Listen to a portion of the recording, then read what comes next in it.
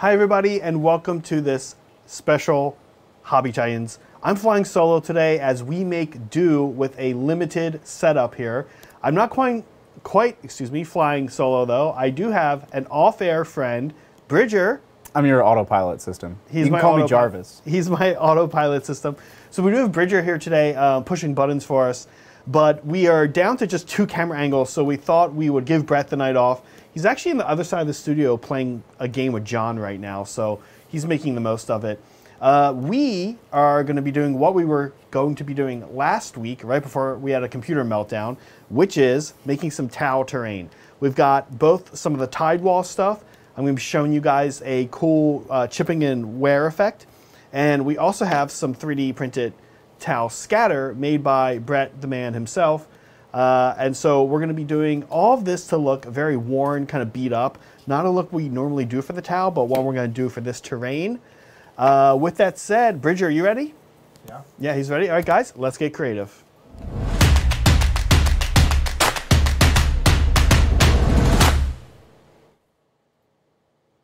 Okay, so what you're seeing here right now is Brett's video. Well, Brett made this video for us to kind of show him making this scatter that we're going to be painting. So we will be doing the Tidewall, but also this is the scatter that is made totally from scratch. You can kind of see his process here. I don't know, it's pretty cool to see a 3D printed scatter piece come to life. Box, more interesting box, even more interesting box, panels. Very nice T'au aesthetic here. And so these are some of the things we're going to be painting. And then we'll also be painting, like I said, the Tidewall, which is right here. Here's the finished one. Couple of cool things we're going to do. First, as you can see, we have this interesting kind of green color. This is for a board that we sort of already have. And that board is the Autumn mat that you guys have seen us use a few times. And we've talked before about this idea of having a mat that can have multiple terrain sets added to it, and that's what this is. So that Autumn mat will support a whole T'au board now, which we're really excited about. So here is the Tidewall, and then here's where we're starting actually. I'll kind of talk about what I did already. First, I'll have to paint this. It's the first thing I'm going to do. This, as you can see, is done in this very intense bronze color. This is Castellac bronze, Citadel air.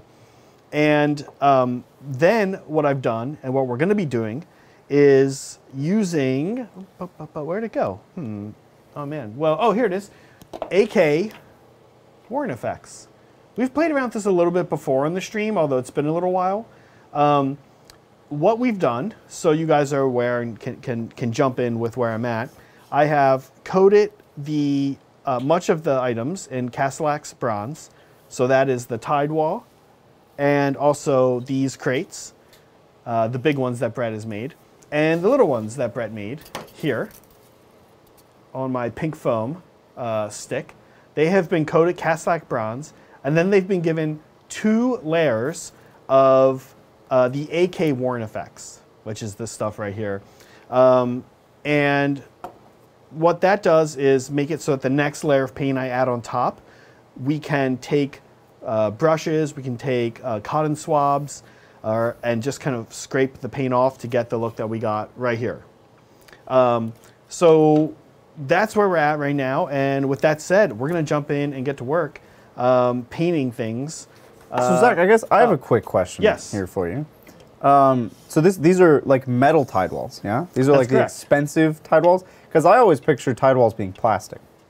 Like the T'au actually make them plastic? I picture most T'au stuff being plastic. You know, it's kind of funny. I, like Bridger, also sort of imagine that T'au stuff was like not a coat of paint over top of metal. Right. That's just kind of color. It's like, instead it's like an intense, like weird fiberglass thing.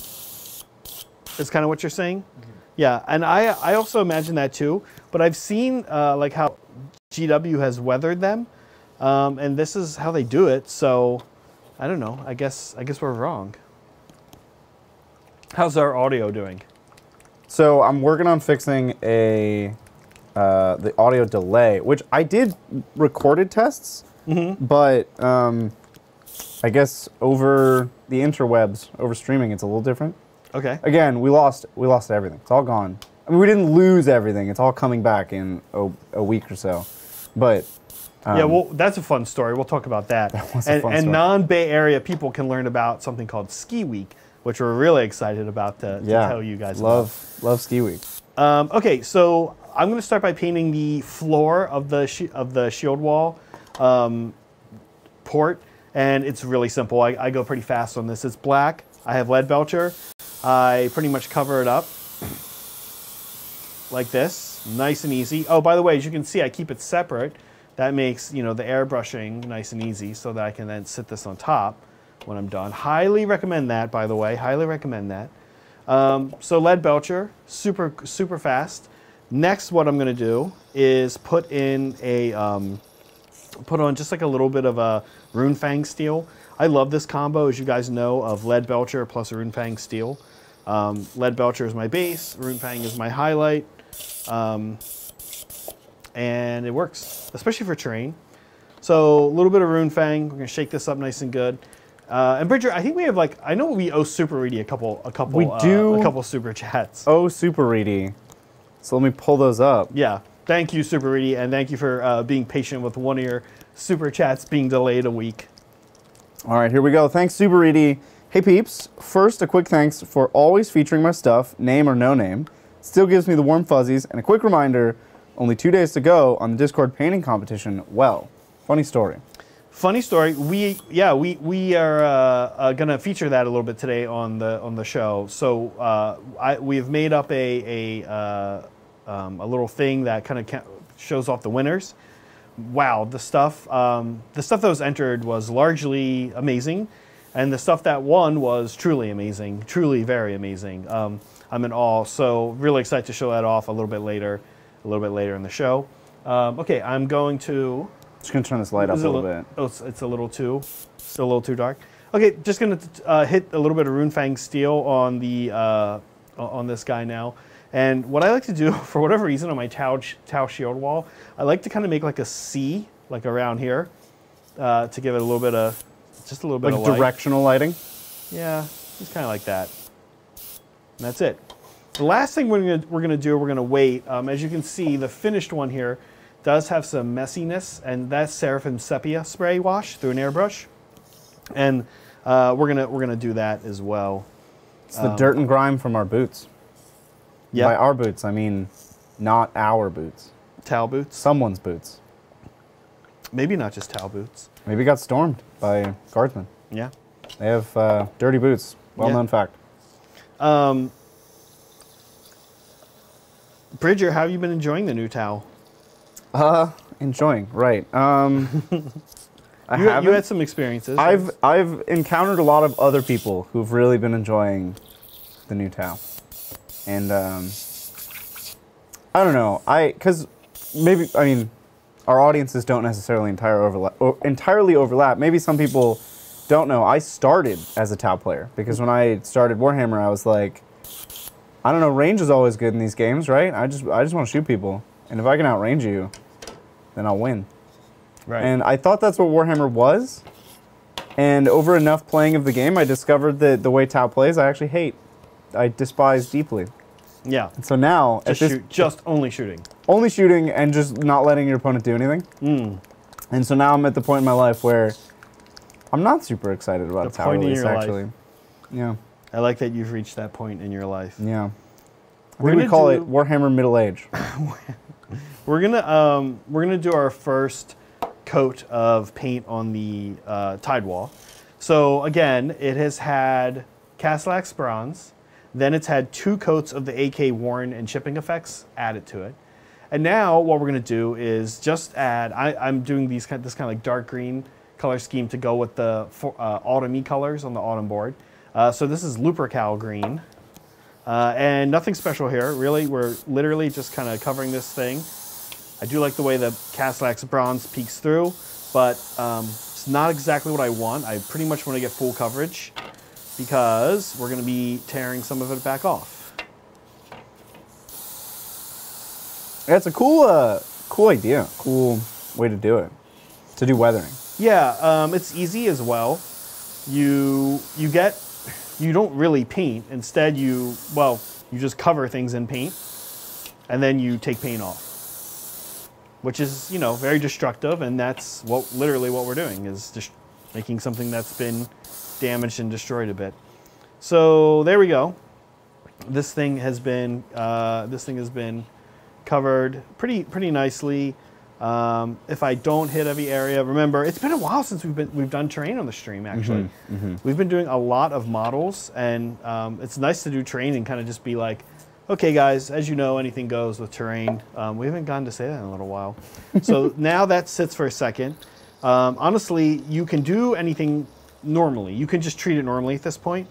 And I'm actually going to also apply a highlight layer of Sons of Horus green, kind of around the inner ring. That's how I like to highlight my airbrush highlight my T'au shield line stuff. Wow, it's been a while since these kits have come out. I have a funny story about when this kit actually first came out. This is before I think before I knew you, Bridger. Very likely. Yeah, it would have been maybe 2015 or 16. Yep, that was a long time ago. Yeah, so forever ago, I was teaching at this point on Saturdays, which is the day, as everybody, as GW peeps know, when their releases are, right? And I was teaching, and at music at a school up in San Francisco, and what happened was the release date time was 10 a.m. Pacific time. That's early. For this T'au, it was called the Rampart thing. It was like the big one. The Rampart Tidewall. Yeah. Rampart, yeah. When they like boxed it initially, they had a bunch of stuff all together, and it came out. Everyone was like really excited about it, and the Pacific time was 10 a.m. and that's when my class started. And so I sat up at a piano because I was doing it was like a theory and ear training class. So I mostly sat at the piano for the whole class. So I'm sitting up at the piano, but I had my phone up here, and right 10 a.m. I was like, all right, guys, we're gonna get started in 1 second. And I sat there and bought from GW. And then what was very funny is I ran through my first exercise, and it was like 10:03, and I hit refresh, and it was already sold out. Ooh. I was like, oh my god, good thing I was kind of a bad employee. Classic GW. Classic GW. Okay. So with the first coat down, actually, Bridger, if you zoom in on this for a second, let's zoom in. you can see it actually looks a little funky. I don't know if you guys notice, it's doesn't look quite right.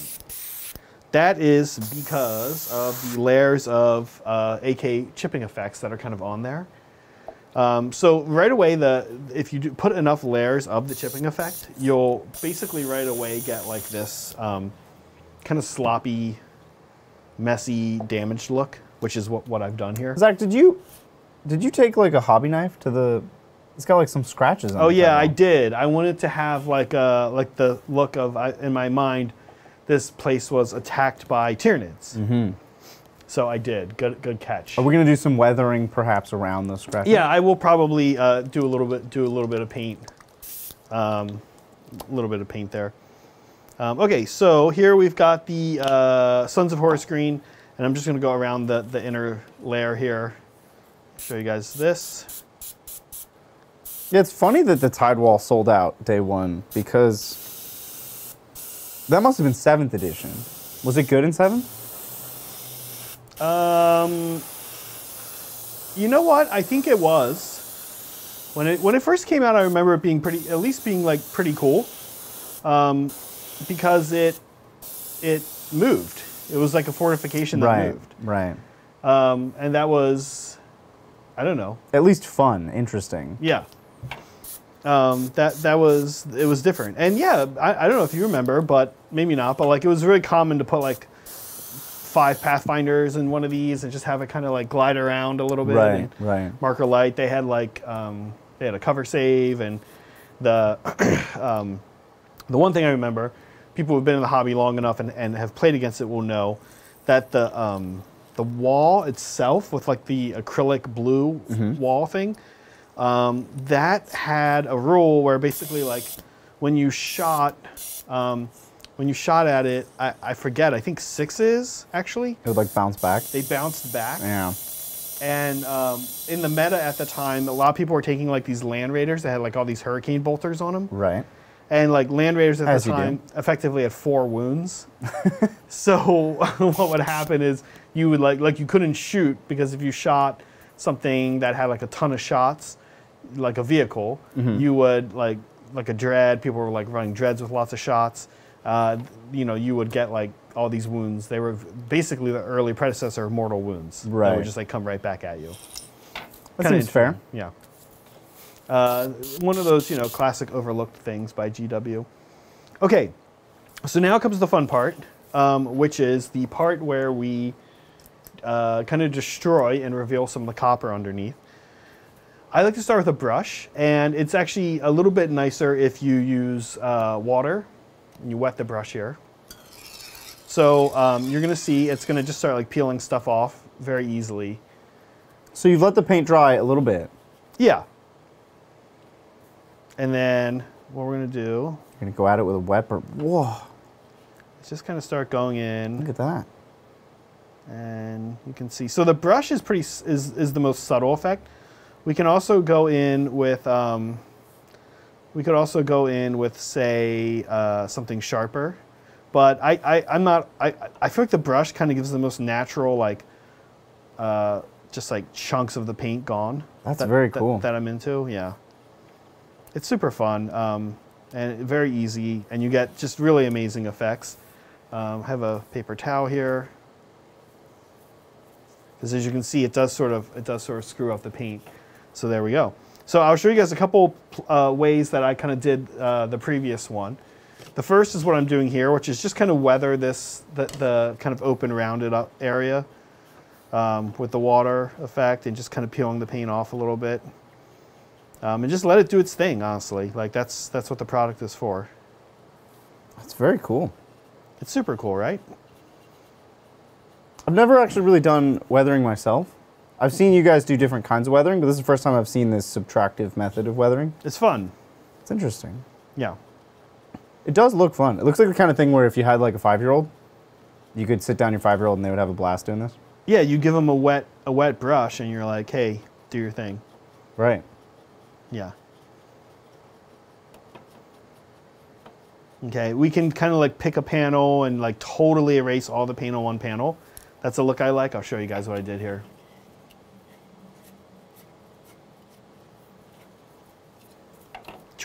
Oh, that's so cool. Yeah, it's fun, right? Okay, moving on. Just wiping off some stuff. So Zach, Yes. a quick question from chat. Are we going to talk about the fire prism? I didn't see anything about it, honestly. I've been like, these things come out, and like usually Adrian and I are just like working all day. Yeah. No, tell me about it. I struggled. That's kind of why I invented the community corner for our show. Is it gives me a chance To actually see what's happening. to sit down and like not get it wrong, and I'm reading it at the same time as the audience, and then we're kind of like we're sharing that moment for anybody who hasn't seen it before. Yeah. And it gives me like a scheduled time for me to actively like look at the community articles. Right. No, I didn't. Did you see it? I mean, I can pull it up. It's sort of a question of like, do you want to talk about that? Sure. What I'm curious what got talked about. Okay, so while Bridger pulls that up, still going off here, I can show you guys a couple other things you can use, and I'll show you some other ways that I want to get the metal look. One is that I do like to go, as you can see on this guy that I already did, I do like to go around the edges and like tear some off there. So I'm going to do that step next. Yeah, Fugs working on eBay. This is actually pretty rare of me. That was a pretty rare move. Yeah, you paid a lot for those Banshees. Banshees. Yeah. Not a good deal, because then you also paid shipping, right? I mean, the total was that embarrassing amount that I mentioned. Okay. So, I don't know. It's honestly not awful. It's like above normal, but it's not totally terrible. Well, I have the fire prism here, Okay. and first of all, their marketing team really pushing the line sometimes with these article names. Cook up your Space Marines with the flick of a switch using the new and improved Fire Prism. Oh, you don't like that? You know, something about that makes me a little uncomfortable. Okay. Yeah. You don't like cooking Space Marines? Yeah, I don't know. Yeah, I guess. I mean, I know melt-a-guns are microwaves. Mm-hmm. So it just makes me uncomfortable, the concept of... Yeah, I don't know. Anyway, here's the... So there's only 2 profiles now, it looks like. Okay. There's a dispersed profile, which is 3D 3 shots, strength 6, AP 2, 2 damage. Okay. So it's like crowd control. Ooh. What are you doing there? That looks cool. Oh, so as you guys saw while I was doing this, some of the paint was kind of like glopping up and falling into the recesses. Mm-hmm. So what I'm doing here now is just getting cleaning that off, and it's also going to probably chip a few more areas. Mm-hmm. While Where the stream of the water is, yeah. Yeah. Looks really good. So, and then while it's still wet, like I said, you can also use like a con swab. Mm-hmm. Mm-hmm. Make sure I would get it like, if you guys have ever had to get like a con swab tight, which means like rotating it to get the fibers in. Mm-hmm. And then I'm going to go along the edges like this. You can see it's a nice, easy way to just like clear off get paint off the edges. Yeah. That looks great. So there's this low profile shot. Okay. That's blasts, 3D 3 shots. It's a good mid-range strength AP and damage. And then the focus shot is just 2 shots, strength 14, AP 5, 3D 3 damage. Oh, that's fun. That is a fun profile. I like it. It's funny because people pretty much just used the middle profile before. Right. Which is now... This is the one they got rid of, kind gone. of? Yep. Mm-hmm. Yeah. But they took the bottom profile up to 2 damage, which I think is a good way to kind of cover your bases. Yeah. I'm sure Space Marine players are very upset. I mean, they're not in a good place to begin with right now. Then GW is like, hey, want to get cooked? Want to be part of the culinary experience, Space Marines? They also revealed the Linkfire strat. So it's 2 CP. You need at least 2 fire prisms to do it, sure. And they all have to be within 12 of each other and visible. Interesting. You get 2 extra attacks for each other fire prism you shoot. Okay, so you're shooting the big shots and you just get their shots in your shot instead of rolling them separately. And then you ignore invulns. So it's no longer reroll hits and wounds, which is what it used to be. It now ignores invulns, and you just activate them all at once. That's good. I guess that's good. But it's always big shots. So you'll really, really kill something. That's interesting. I like it. I think it'll depend on the price of fire prisms.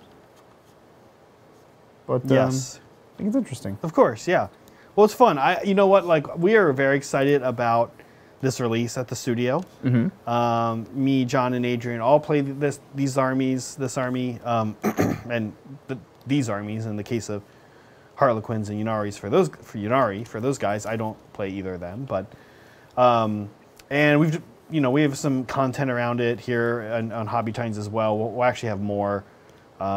Those extremely expensive Banshees I just ordered. So yeah, we're excited about all of this stuff. Honestly, I'm very excited about it. I'm more excited about Eldar than I was about T'au. I see. And I mean, you don't really play either of these armies. I don't, but I like playing against Eldar. I think it's a fun, dynamic army. It does lots of interesting things. Fights, it shoots, it psychics. You know, it does. It does everything. Yeah. It does all the things. We do have another message from Super Edie here. Oh, okay.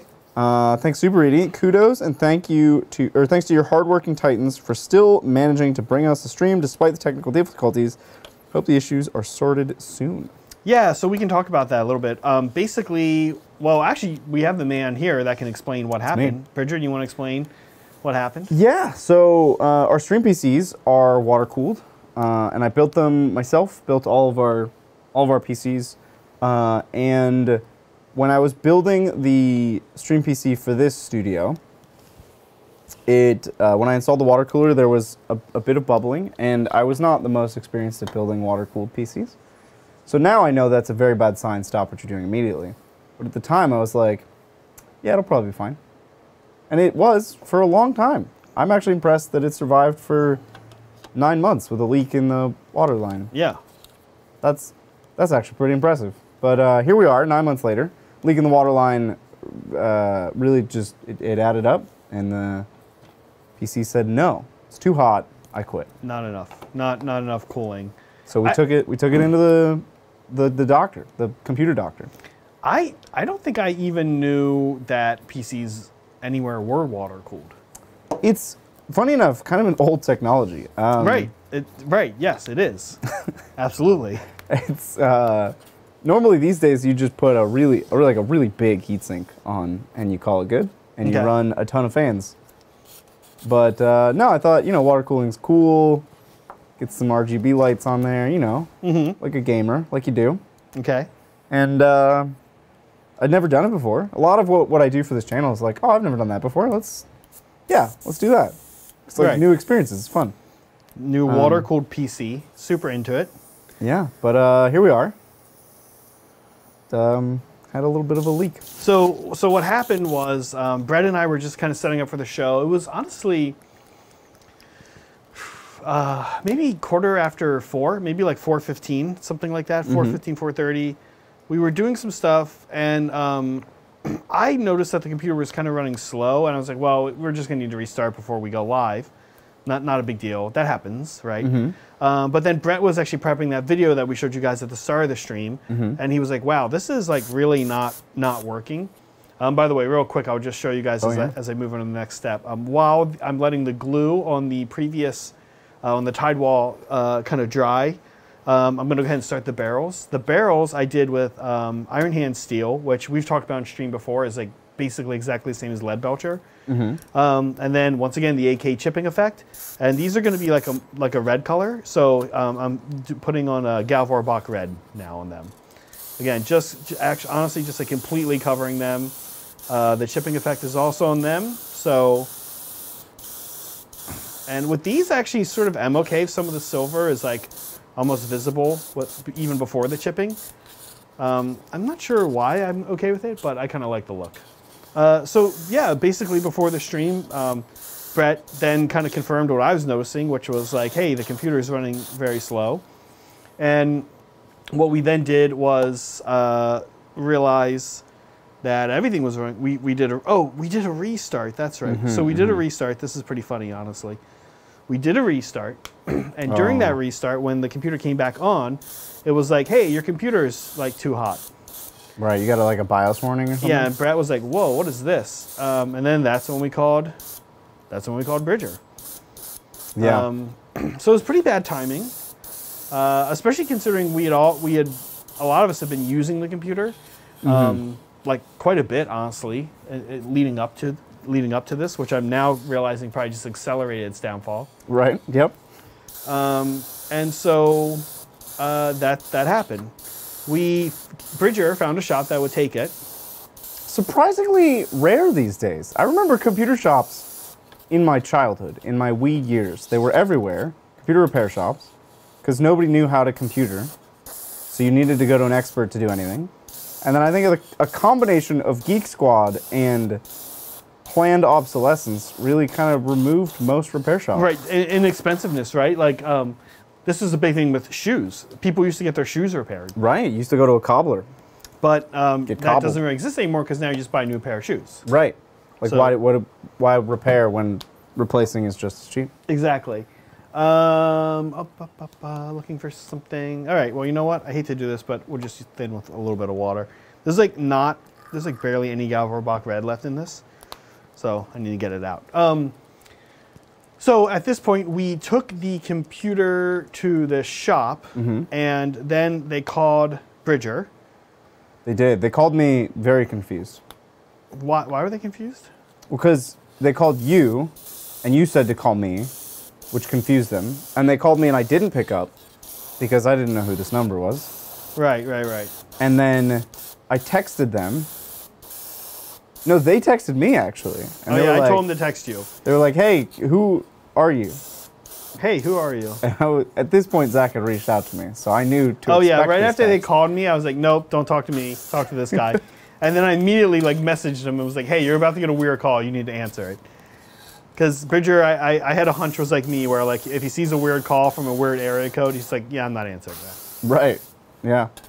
But I mean, in the end, it kind of worked out because they had a replacement water cooler that will work, but it But here's the big one. wasn't ideal, the timing.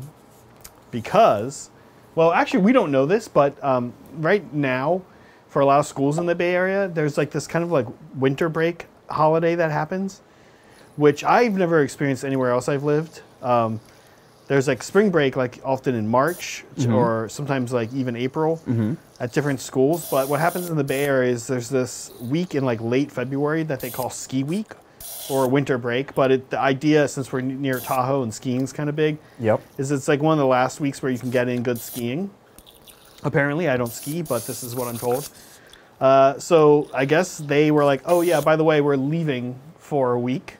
But yeah, we can fix that one day. And it was such a strange conversation because they called me at 9 p.m. several days after we dropped off the computer, and they had confirmed that they could repair it. And they called me at 9 p.m. and they were like, yeah, so here's what it's going to cost. We have the part. You can either come pick up the computer right now, or we'll repair it and give it back to you in like almost 2 weeks. And I was like, why are those the two options? That's a very... This is a simple repair. Yep. I just didn't want to mess it up again. I'm going to you, so now you're liable. That's kind of the purpose of this. Why is this going to take 2 weeks? Going to It's you, like, so now you're liable. like this is unscrewing 4 screws, putting new part in, and screwing in 4 screws. Yeah. But you inspected the part, so you're liable now. So, not the best circumstances, but you know, Bridger has been working on a top secret project, and part of that top secret project is a kind of a different way to, I guess, potentially remote stream. Do I have that right, Bridger? Or like stream not necessarily in the studio. Yeah, this is our mobile streaming rig. Yeah. Hope it looks good. Yeah. The issue is that it only has it only supports 2 cameras Yeah. currently. By the way, going to hit this with a little bit of Word Bearers Red now for the highlight. And for this, I'm just really going to kind of go around the tops. I'm not too worried about this. You can see some of the paint is even still a little wet. Remember, this is terrain, and we're intentionally weathering this. By the way, I haven't done this in a while. I did my my super cool. You see, I just dropped them on the side, and they all stayed. My super cool pink foam trick, which is I cut a piece of pink foam, slather it with PVA glue, and then especially put like wet it a little bit, and then put a little bit of PVA glue on each kind of spot where I'm going to put one of these, just a little extra, and then stick them there, and they stay. It makes it super easy to work with. Very cool. Yeah, super cheap, awesome hack.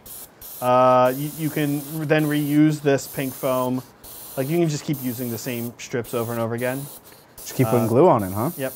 Now, when it pops off, do you end up with glue attached to the plastic? No. It stays on the foam. Yes. It's amazing. It's a cool trick. Yeah.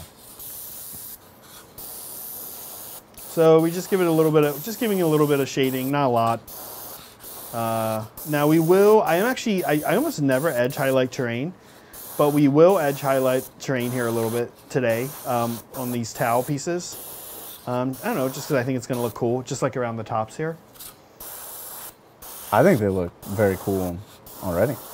Yeah, and then we've got to do the weather peeling here.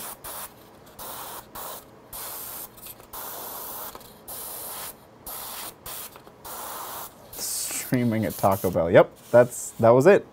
We finally got the Taco Bell sponsorship, and they said you have to stream eating tacos at the establishment. And we said, you got it. Oh my gosh. Here we are with a mobile streaming rig ready to go to Taco Bell. Yeah. Immediately after this. But we have some exciting plans for the mobile streaming rig, I think. Yeah, we do have some plans. I know I'm looking to possibly use it a lot towards the end of calendar year 2022. And I know Bridger has plans with it, so yeah, kind of fun. Now Bridger will always only be able to support 2 cameras. It's not it's not a problem if it can. But. It will always only support 2 cameras. The capture cards we're using are external capture cards. They need USB 3. Okay. And I did not specifically look for a laptop that had more than 2 USB 3 ports. But I see. I really chose this laptop for the graphics card and CPU. Now, I'll show another trick, guys. You heard me mention that this works a little nicer if it is wet. So if like I have these here now and they're ready to be chipped, have the chipping effect applied to them. If you are airbrushing, by the way, you can do all the chipping effect without airbrushing, but even the chipping effect themselves do recommend that you run it through an airbrush, but you don't have to. I've actually done it without it. You can just use a brush and kind of slather it on. So if you do want to kind of get them wet to work with them and be able to scrape them a little bit better, just give them a little blasting with water through an airbrush.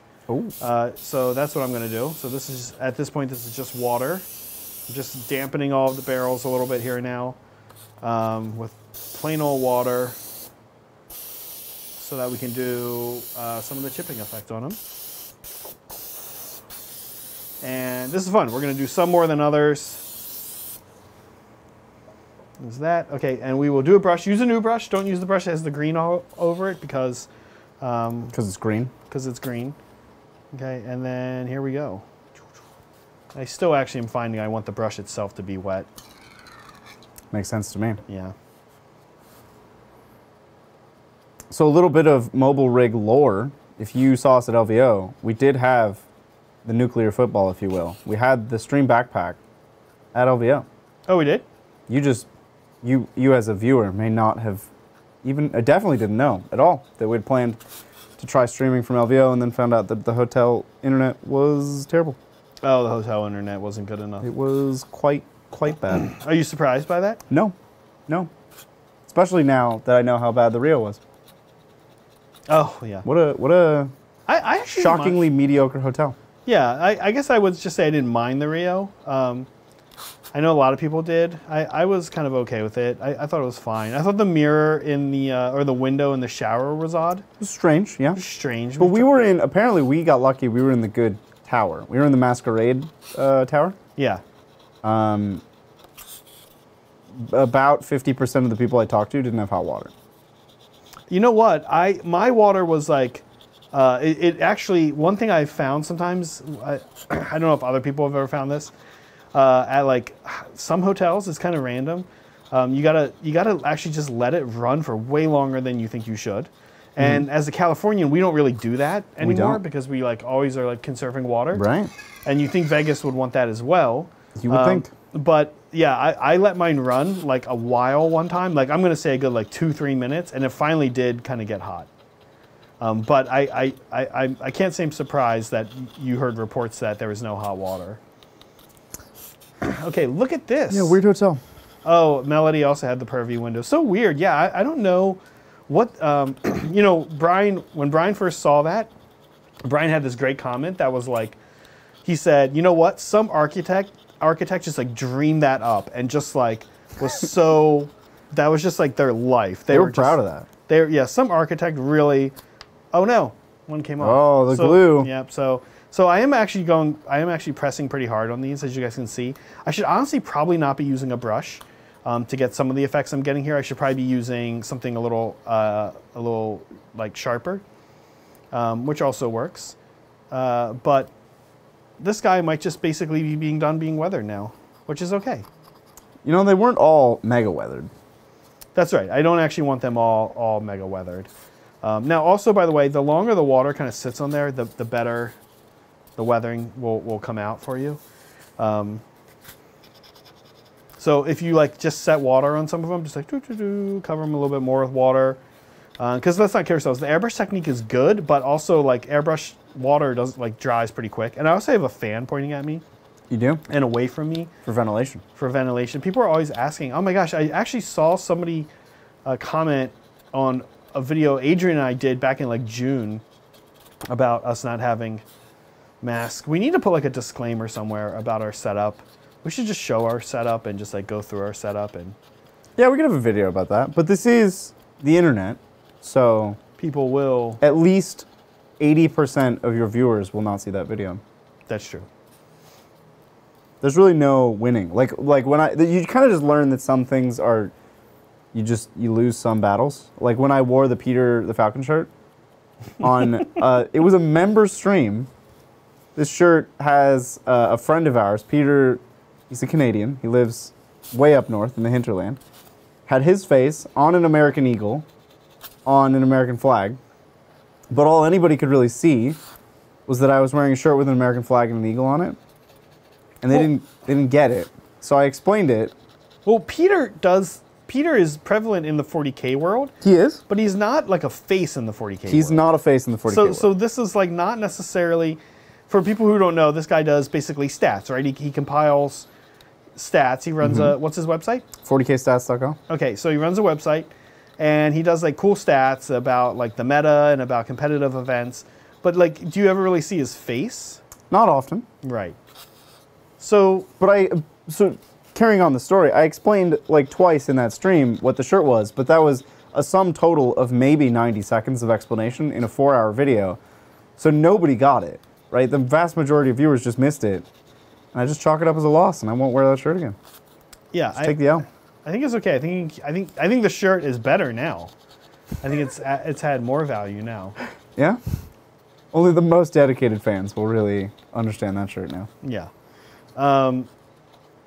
Yeah, Super Reedy actually is a good idea. We should just honestly, it's. I know he's being silly because it's Super Reedy, but we should honestly just like throughout each stream, we like once or twice in the stream, we should just put up a little thing that says like just a text saying like we have a ventilate system. And honestly, when I like if any of you guys saw on the community post, I've been painting a Fire Slayer's army the past 2 days. And I wear, I don't know, where is you have a mask? respirator? I wear the mask the whole time I'm doing that. Like if I'm like in here just painting off stream, I turn the ventilation on and do that. You know, this stream is 2.5 hours a week. And you know, you can't really talk in a mic and have the mask on at the same time. So it's tough. It's tough. Yeah, Mythbusters, I think, had weird thing to bring up, but they had a setup for this? Similar problems where it's kind of hard to do certain things and tell a story. Yeah. And it's safety and it's a bummer and it's cool to see people, I guess, like be like, hey, you should not be doing that thing that you're doing. Right. But, you know, it is what it is. Okay, I'm going to actually move a little faster on this than I am. Okay. So I'm going to use kind of a heavier brush. Oh, yeah, there we go. Heavy duty brush. Just bigger, honestly. I think it's still about equally as soft. And these brushes are a little soft, which is an effect. Like when you guys use the chipping effect stuff, first of all, I really recommend this stuff. And we included a link. So if you're wondering where to get it, there's a link underneath this. And I definitely recommend playing around with it. But I would always start, as I often say, with terrain. Mm-hmm. And you guys will kind of see like what different things can do. Let me see. Oh, here's something I can do. Got a toothbrush nearby, as always. Oh, now, that's really abrasive. That's with the toothbrush, tear the paint right off. Yeah, I want to be careful, again, about taking my guy off the glue stick thing here. They have, but there you go. Look at that. Oh yeah. That'll just pull the paint right off. Yep. This is warp speed here. So you can get different looks, and I don't know. I love the chipping effect stuff. It really looks natural, I guess is the word. So how does it work? Like, what is it? Does it change the? I don't understand. How do? I don't know. It just works. It just does it. It just does it. So Pat doesn't understand what the bathroom window is at LVO. Pat, picture in your mind's eye a hotel shower, right? It's just a normal shower. Honestly, it's got a curtain. just any shower, right? Just like a shower. It's got a curtain. It's got a shower head. Except now, the side that you don't enter on, it's a wall, right? Every bathroom showers up against the wall. That's just how they're built. Right. This wall has a square hole in it at eye height. And it has glass in that hole. And that's the bathroom window. Yeah, there was a window from the shower itself into the rest of the hotel room. So I was lucky enough to have a room to myself, but if you didn't have a room to yourself, you would be like in there showering and look out, and your buddy that you're sharing a room with for LVO would be like on the bed sitting there just like reading watching his you codex shower. Or whatever, right? And like you could look and make eye contact. Like I could make eye contact with Bridger while I'm showering. Yeah, it was quite strange. You and Brett shared a room. Did your guys' room? It did have the shower window. Nice. However, fortunately, Brett and I had very deeply desynced schedules where he would get in early, shower before bed, or maybe when he got up, I don't know, but I was asleep. Because he would go to bed early and wake up early, and I would get in quite late and wake up as late as possible. Yeah, I see. So we were ships in the night, man. Okay, well, that's good. Showering separately, so you were asleep when not able to look at each other in the eye while showering. Right, yeah. Okay, I'm now going to do the large crates here, which I'm excited about. These also ones Brett designed. These ones we're going to paint kind of a dark gray color. No, these ones we're doing light gray, I think. I'm doing kind of a lighter gray color on these. So I'm actually not using Citadel for this. I'm going to be using AK English gray here. English gray? Yeah. And this may need thinning. I'm not sure yet. We'll see how it goes through through the Badger. Bridger, how are we doing on Super Chats? I do see... We do have a few Super Chats here. You want me to... Fun, yeah. Thank you, Megan. Oh, Megan. What's up, Meg? Hi, Meg. By the end of the show, can we get a shot of Zach wearing the Titans apron over the Titans shirt? AF. And that friend is memes. I don't know what AF means. Should I know what that means? Asking for a friend? Oh, yeah. Sure. That is what that means. It's not a bad idea. Okay. I wore that shirt, the Titan meme shirt, in public once. Oh, what happened?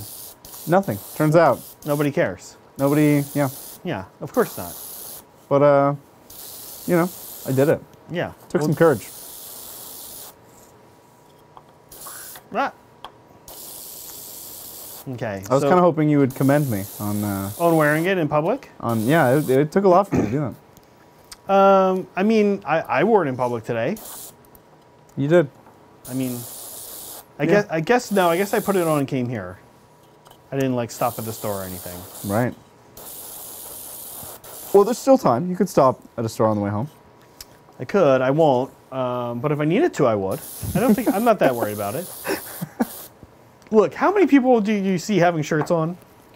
You have no idea what they're talking about. Okay. That happens all the time. There was a pause there. How many people do you see having shirts on? Just in general, how many people have shirts on? It's just weird. Like, it's the merch that we have that's just like our logo and stuff. I'm cool with wearing that because nobody will ever know that that's... Like, wearing your own merch is I feel like it's a taboo thing, but they wouldn't know that it's my merch, so they wouldn't care. But when my face is on the shirt, that's weird. I'm wearing my own face. What about a picture of what about a shirt that has your driver's license on it? Would you feel comfortable wearing that? No. And your social security number. For more reasons. You wouldn't wear that shirt? No. Out in public? People are taking pictures of you? I wouldn't want that shirt to exist. Oh man, that's a bummer. Well, we have another one here. Thank you, Broken Chef. Any experience with sonic cleaners? Hoping to get one to strip bad paint jobs. First, what is a sonic cleaner? Yeah, so a sonic cleaner is a little thing that it's like a little tray and it vibrates super fast. And you're supposed to, people use it to clean jewelry. Okay. So you put like some solutions in and you put your jewelry in and then it vibrates and it like, the physical component of it jumps in there with the with the solution. chemical, the Yeah. solution, right, and does this. Yeah, Broken Chef. So I've never used it, but still do. I don't see him a ton. I have a friend, Jody in Santa Cruz, who I've probably chatted a little bit about before. Awesome painter, helped teach me how to airbrush. And Jody, does it, or at least used to. I don't know if he still has been using it recently. But I've never felt like I needed to use it. Okay. I'm actually gonna use the Sotar for this real quick. Sorry, one more airbrush cleaning here, folks. No, you're good. So I've not used it, but he swore by it. I'll be honest with you, Broken Chef, to strip minis, I've never stripped minis in a way where I suddenly need it the next day. I'm usually able to be like, I just know half the stuff I have a bucket, it's actually down here, full of simple green. And You're one of those people. Yeah, and I just add my stuff to it. Because to be 100% honest with you guys, typically if I need to strip something, I look at it, I'm like, this needs to get stripped. So I just put it in there. I'm not thinking about I just got this off eBay and I want to start painting it tomorrow. But if that was your case, Broken Chef, then I would try it. I know you're doing a lot of commissions, which means there's a chance you're going on eBay and trying to find things that you want to strip and then repaint. Yeah. Yeah, exactly. Can we talk real quick, Broken Chef, to answer your question? I would say go for it. They're not that expensive. I do have I trust my friend Jody's judgment on painting stuff, and he was super into it. So I would say give it a try. But otherwise, my method for me has worked. But you just have to have those buckets and just be dumping stuff in them all the time, which is what I do. And by the way, can we talk about on eBay? Yeah. How people will, I'm trying to think how to say this. People will, chat's going to either think I'm having a hot take now or where are you going with this, Zach? What are you, I'm a little worried. I'm a little nervous. People on eBay will horribly paint their miniatures and then sell them to you. And they will ask more than the MSRP of the item from plastic. Games Workshop, at cost. And I've actually, when I was younger and a little more easily annoyed by people, I would literally message people and be like, hey, actually, honestly, I did this somewhat recently. It's like, hey, your price on this seems a little high. I'd be willing to pay this amount. And oftentimes they come back at me with, well, I put it together and painted it, so I expect to be paid for that. Right. Yeah, Fuchs, pro paint it. But it's sort of no, actually what you did is you took a brand new product and you beat it up, and now I have to fix it. Well, it's a perspective of value added. Some people think that just because they put time into it, there is value added. Subjective value added. I love it. Whereas other people understand that it is a product with depreciated value through use. If you try to sell a half-eaten sandwich on eBay, it should sell for less than the original sandwich. Well, okay, but hold on. Who made the sandwich? So what if there's a bunch of sandwich ingredients, and what they did is they took the sandwich ingredients and they assembled the sandwich. And then they took a few bites. Oh, and by the way, they also didn't do a good job of assembling the sandwich. It's they didn't. It's not good at all. So now they're like, hey, actually, I realize you can get a Reuben from a good restaurant for I realize you can get a Reuben from a sandwich spot for $12-14. But listen, I put this Reuben together for you, and frankly, I even tested it. Look, there's 3 bites here. I expect a little bit more. I made sure this is a good sandwich. If you just want a Reuben, go get it. Yeah, I don't know. Anyway, I'm sure everybody's sort of had an experience like this. I can't remember. I had a good one recently, and yeah, it was a 3D printer actually. I was trying to buy from a dude, more locally, and he was just he was selling it. It was 2 years old, and he was selling it for the exact price when it came out. And Brett's point kind of at the time was, well, he probably thinks that people are really getting into 3D printing, and because of COVID, it's kind of hard to get one, and there's waiting lists. But I was like, hey, you said you've used this and it had a few parts that you had to replace. Right. But like you're asking for the same amount, so could I pay this amount for it? And he was like, nope, like not flexible in the pricing. I was like, okay, cool. Still had him at least a couple months ago. I don't know. Megan gets the brunt of this, but I get so annoyed when people are like, in our hobby, are like, hey, I want this amount of money for this thing that's not good, and I did something to it, and then you're like, okay, I'll pay you a little less, like, and then they're like, no, not flexible in this. I'm like, oh, okay. Well, I mean, there are people who are willing to haggle, and there are people who are offended at the concept of haggling. Yeah, I mean, I'm not willing to haggle, like, at all. Like, literally what I'm doing is I'm just, like, messaging them and saying, this is how much I'm going to, if you want to pay me, if you want this amount of money, that you and I can make that happen right now. Right? So you're willing to have one counter offer and no more?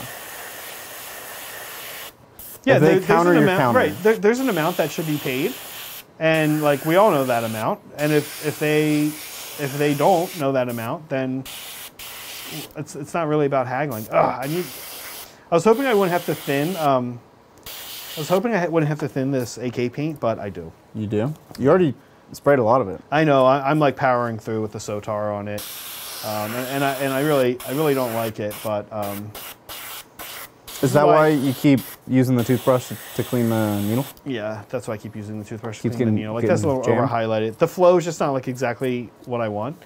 Oh man, like this is. I always forget. Like I painted the Fire Slayers exclusively with a Citadel paint, Citadel Air, pretty much. Mm-hmm. I kind of forget sometimes that the AK ones are awesome paint line, but a little inconsistent with the different colors. And I should have known because this is a lighter color, and lighter colors are the ones that'll do this. So I probably will hit that guy right there with a little bit of the previous color. That highlight, as you guys can see, stands out quite a bit compared to the other ones. It's a bit drastic. So, gotta fix that. All right, well, we have another one here. Thank you, Michael Cody. I heard your explanation of the shirt and made multiple super chat jokes about it anyway. Next, I will ship some chewing tobacco to the studio for you. Chewing tobacco? We're not. Wait, I missed that. This was about the Peter shirt. Your shirt. So, Michael, super fans who saw the explanation or several of my future explanations, they'll get it. And I appreciate that you guys get it and you make jokes about it, but I didn't realize until after the cameras have stopped rolling the impression that the majority of viewers got of me because I wore that shirt. That's sort of what I lament, is that I sent out into the world a bad image, a poor representation of myself. I appreciate that you understand, but most people don't. What if Michael Cody sends us chewing tobacco? I will not. You cannot pay me. There's no amount of money in the world. I will not. To make me have chewing tobacco. Yeah, I don't. Well, would you rather? Okay, Bridger, would you rather chew tobacco, or would you rather smoke cigarettes? No, this is not one of those. You have to pick one of them. No. Nobody in Titan's studio does either, by the way. No, this is except for John. John smokes a carton of Marlboro Reds a week, and he tears the filters off of them. And sometimes he smokes 2 at a time. He's an utter monster. Other than that, nobody smokes. Other than John smoking a carton of Marlboro Reds.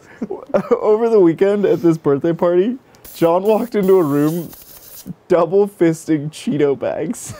He had a bag of Cheetos in each hand. Like a large bag or a small bag? No, like a small bag. And everybody's response was like, John, why do you have 2 bags of Cheetos? But they're small bags? I missed it. Yeah, they're small bags. So he had 2 personal bags of Cheetos. Okay. It was so funny. One time John came here and brought snacks, and he brought 2 bags of like shareable size of potato chips, but they were both sour cream and onion. Which is like, okay, that's a great flavor, John. But at some point, I remember that. I remember.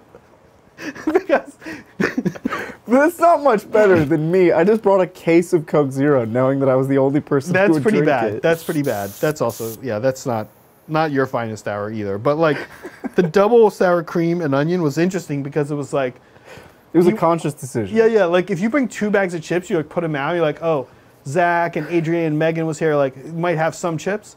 But what he was actually suggesting is like, we're gonna need so many chips sour cream that I'm going to bring up a backup bag. He's in the other room. Hopefully he doesn't hear us to defend himself. No, he can hear us. Is he like, what? Are you talking about the time I brought 2 bags of sour cream and onion potato chips? Oh. So what are we doing? Well, I am finishing up these guys, and now they are ready to be weathered with our weathering stuff. And then last but not least will be the small crate. So we're just kind of going through each thing one at a time. And as I said, what you guys did not see off camera, I don't think, I didn't do any of this on stream, is I use the chipping effects. Now, one of the reasons I don't do it on stream, by the way, folks, which I could have, you're probably wondering, oh, that would have been nice to see, right? It's like weirdly unpredictable for drying. So like sometimes it just dries odd. Like if you kind of hit a little area with like a little bit more, that area could take like forever to dry. It's a little odd. So I don't like to actually like have wet things that I'm waiting for to dry on stream.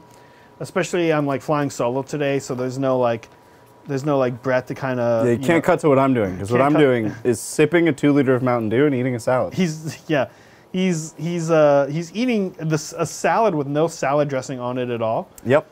And I guess it's somewhat healthy. And then also at the same time, he's drinking, as he said, a not diet, just straight 2 liter bottle of Mountain Dew. Yeah.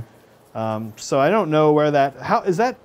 It's been in the studio for, I want to say 6 months in the fridge. Yeah. Is that more healthy or more unhealthy, folks? Let's do a poll. Is Bridger's dinner of a salad? Bridger, can you make a poll and ask, is your dinner of a salad with no salad dressing combined with a 2 liter bottle of Mountain Dew, which I don't think you'll drink all of? I will not. Okay. But still, you guys know, like, it's kind of the same as eating a bag of sour cream and onion potato chips versus eating a personal sized bag of Cheetos. One of them, like, you will eat more, right? You're going to eat more. You're going to drink more. More calories than I will eat? Certainly. No, I think, yeah. Well, that's for sure. No, but what I mean is I think you're going to drink more than you would drink if it was a personal, if it was like a can, like a 12-ounce can. Right? It can go either way with me, honestly. Because sometimes I'll have a can and then I'll have another can, which is probably more than... that's probably worse. If I had just... Like, because there's no half measures with cans. You just have full cans, you know? Right, right.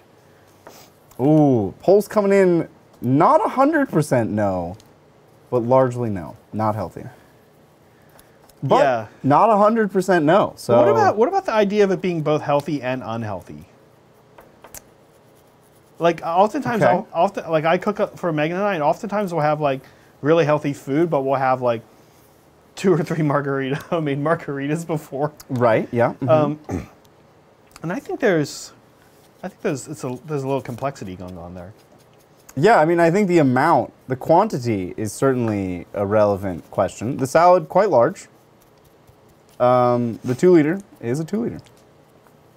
But I'm not going to drink the whole thing, obviously. I've had quite literally 2 sips. It's a big salad. But I'm not going to eat all this lettuce. I ate all the non-lettuce parts. I ate like the onions and tomato and all the good parts, the croutons. But the amount of lettuce I'm willing to eat in one sitting, very low. Okay, so you can see same thing, same effect here. These guys, Brett built some really nice edges on these things. So you can see I'm actually like trying to weather get some of the, make it look like the edges have been chipped a little bit more than the other parts. And like these edges as well. Up and down there. It's really nice, actually. This is I think is one of the best ones to take the weathering. The larger crate. This stuff's super cool. Honestly, a lot of, where you can see like great examples of this stuff, if you guys ever check out any of the historical gamers, like a lot of like people doing World War II stuff, like Flames of War, will do this. Bridger, how are you doing okay over there? Yeah, I'm just chewing some lettuce. You know? Just chewing some lettuce? Are you chewing lettuce on mute or? It's calorie negative. I was on mute until you asked me a question. No, that's fine. Please. By Oh, all you want me means, to share unmute Chew Lettuce? No, I don't think so.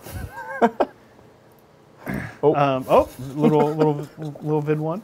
How are we doing on super chats? We do have several more. Okay. One might describe it as a deluge of super That's chats. fun. Thank you, Ty. Howdy, Titans. Hey, Glad to Ty. have you back on the air. Doing a demo game this weekend for a friend who's interested in the game. 500 points, Guard versus Space Marines. Any advice? I think that could actually be a very thematic and fun game. Yeah. What advice, Bridger? I can certainly give advice, Ty. I have a number of friends who Bridger and I, and a lot of people in the area, we have a lot of friends, I think, that are like board game people, but not necessarily war game people. Yep. And I think a lot of us have people like that, especially like spouses sometimes, or friends of friends. And so, Bridger, what advice would you give to somebody like helping somebody learn a game? I mean, there are pros and cons to starting small. I think definitely keep it manageable. Like if you start with a 2,000 point game, they're going to get completely lost unless it's like Custodes. Okay. And you just give them Custodian Guard. Yeah. But there are. It is a different game at smaller point levels, so it is worth making sure that they're aware. This is just like this is a tutorial game. Like this is an intro. There's a lot of features you haven't unlocked yet, so you keep playing. But yeah, I think 500 points. Start small and start with relatively simple armies like Guard and Space Marines. I think those are both good armies to start with, and they play against each other decently well. So long as you're not just like shooting las guns at Space Marines, that doesn't feel good. But if you have a little bit of plasma in there for the Guard, Space Marines honestly can stick to just like intercessors. Like the Space Marine player is gonna be power tripping. Don't even worry about giving them any fun, cool toys to play with, because like. Does Ty play Guard or Space Marines? Do we know? I don't know. They didn't say? Yeah, I playing games. I think the biggest thing, and I'm sure Ty, you wouldn't do this, but I think the biggest thing is, for me, I kind of do the Fight Club rule, which is that like I'm kind of aiming to lose a game typically. Right. If I'm playing with a friend of mine who's like a board game friend, and I know that they like board games and they like trying to win, I'll go into a 40K game kind of assuming that I'm going to lose. Right. And if I'm playing with somebody that has never done any war gaming or anything, again, I'm honestly planning on losing my first game. Now, here's the other thing I'll say, and John and I did this when I was teaching him AOS a few months back. We went going. He was playing Gloomspite, and I was playing like a very toned down version of my Ogres, like mostly Mournfangs. Yep. And we kind of got going, and one or two things happened, and like it was clear that by turn 2, like he was getting messed up, right? But John was like, "Hey, let's re-rack." Right? Yeah. So we re-racked, and John it ended up actually being a close game because John's a good war gamer, right? So it was really interesting because he was kind of able to see like pretty quickly, like after a couple turns, like, oh, I definitely would have done this different had I understood that rule better, right, etc. So Ty, I would say like also like that's advice I've learned is like be prepared to re-rack because especially if your friend can like figure stuff out, they've played other war games maybe or they've played like more tactical board games, stuff like that. They might benefit from a re-rack, honestly. Right. So Ty is in chat, and they said he plays both, but the opponent wants to pilot the Guard. I would say keep the Space Marine army very simple, like a captain, some intercessor squads. Keep it chill. Okay. And then give the Guard tools to deal with Space Marines. So like a Chimera with plasma in it. Give them maybe a Lehman Russ. Orders are going to be a lot to think about, but you do need HQs. Mm-hmm. And basically every Guard HQ gives orders. Yeah. But, help them through it. And make sure that they're not just getting Guardsmen punched by Space Marines. There needs to be more to the game than that. Than Space Marines murdering basic humans. Right, yeah. Yeah. Because it's easy to power trip as the Space Marine player and be like, look at my superhumans crushing you, mere mortals. Yeah. But that's not the point of the game. Exactly. And Yeah, have fun. I think kind of the nature of your friends like experience. You, like gauge that, like whether they've played other games before, or if they're a board game person, or whatever, whatever, and adjust accordingly. Good luck, Ty. We do have quite a few more super chats. So Okay. I'm gonna move on to the next one. Yeah. Thank you, Rainbow Unicorn. Solo Zach Stream. Loving the shirt, bold choice. Fun question. In your opinion, what is the best fast food restaurant and why is it Taco Bell? Well, Bridger, what do you probably, do you actually think Taco Bell, Bridger, best fast food restaurant? Best fast food Let's restaurant. let's talk national chains in the U.S.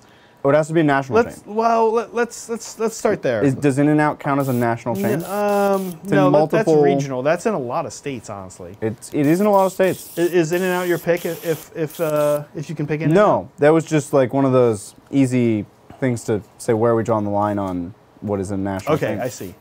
We'll do regional. We'll do regional as man. well, but let's start national. That's tough. Sorry, guys. I'm going to turn my back here to a second. That's I need fun. to find my thinner. That's cool. This is a really tough question. So McDonald's have nailed the concept of producing a consistent product despite having workers who don't really care about the success of the company and each store being owned by a different person. Yep. So like they've really nailed the whole science of getting raw materials to result in the same thing most of the time. Okay, Their consistency. product isn't the best, but it is very consistent. And their Coke is the best. And that's because they have a special deal with Coca-Cola. Okay, interesting. So McDonald's, consistency here is what you're valuing. And the best Coke. That's very important. Okay. Let's keep that in the back of our head. Okay. Arby's, best in class for being the only national chain that makes that thing that they make. Okay, Bridger, you're going. These are all great points, but like, let's say, like, if you had to pick one national, It's really hard. Like, how do you compare? is. How do you compare a Little Caesars to a Taco Bell? You can't. well, I'll toss a contender in the ring. Nationally speaking, Yeah. Caldorf has got it. Best fast food, nationally speaking, is Wendy's. Wendy's? Yeah, Wendy's. You're just wrong. They're not even best in class for my burgers gosh. and fries. Wendy's is you just know, like, you can find a Wendy's anywhere. You can find a Wendy's on a interstate, like Interstate 80. Yeah, or, but or what do you know it's going to be good. and you also know across the street is a McDonald's where you will definitely get a better meal. Oh, I guess I disagree with that. I think Wendy's is definitively better tasting. Unless specifically you want a baked potato and a bowl of chili. Oh, I'm like burger and fries. Like, Wendy's is going to be better. Maybe a chicken sandwich, but McDonald's redid their chicken sandwiches and those are better than Wendy's now. All right. I don't think Wendy's wins. Anywhere McDonald's competes with Wendy's, McDonald's wins. Okay, well, Their Coke is better? Strongly disagree. Well, I don't drink Coke. I don't drink soda. I usually get unsweetened iced tea or water, or maybe, yeah. So, I don't know. I guess we're just in a disagreement, Bridger. Like, Wendy's is okay. Regionally speaking, Yeah. my two favorite. One goes across a lot of the U.S. West, which is, as mentioned, In-N-Out. I do like In-N-Out. Great place. And another regional favorite is in a lot of parts of the U.S. and spreading pretty rapidly, but started in a town where I went to college in Baton Rouge, Louisiana. It's called Raising Cane's.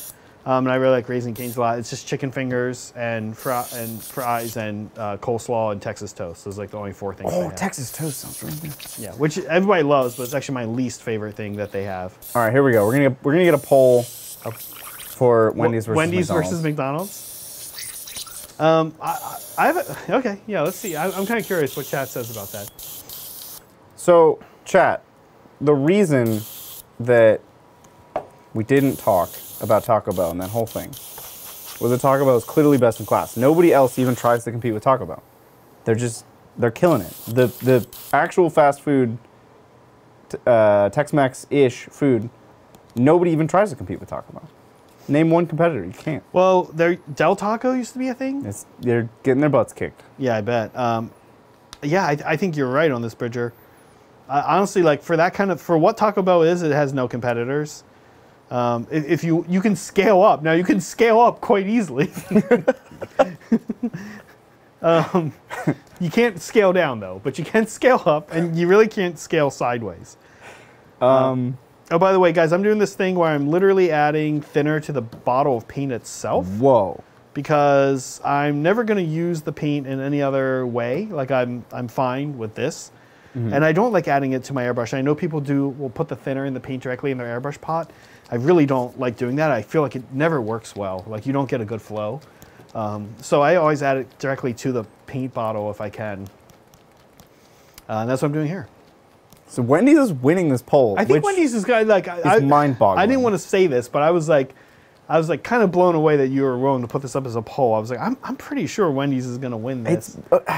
Wendy's is. I think a lot of people know Wendy's to actually be like fairly good. Their nuggets are better. I'll give them that. Oh they do wait, beat McDonald's that's so on nuggets. weird. I think McDonald's nuggets are better. No, wow. McDonald's nuggets. The reason when I was a kid, Wow. Good thing there was we a never get challenge. fast food together, Bridger. There was a challenge to eat like 80 McDonald's chicken nuggets when I was a kid, and you could never do it. It's not possible. Like you have to keep them down. You can't eat 80 McDonald's chicken nuggets. And it's not a space problem. Wait.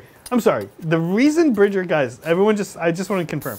The reason Bridger doesn't like McDonald's chicken nuggets is because he tried to eat 80 one. No. The reason you can't eat 80 is because they're coated in a grease that it causes problems. It's a problematic grease. And if I eat a single McDonald's chicken nugget, you have the problem. The grease is like, you know?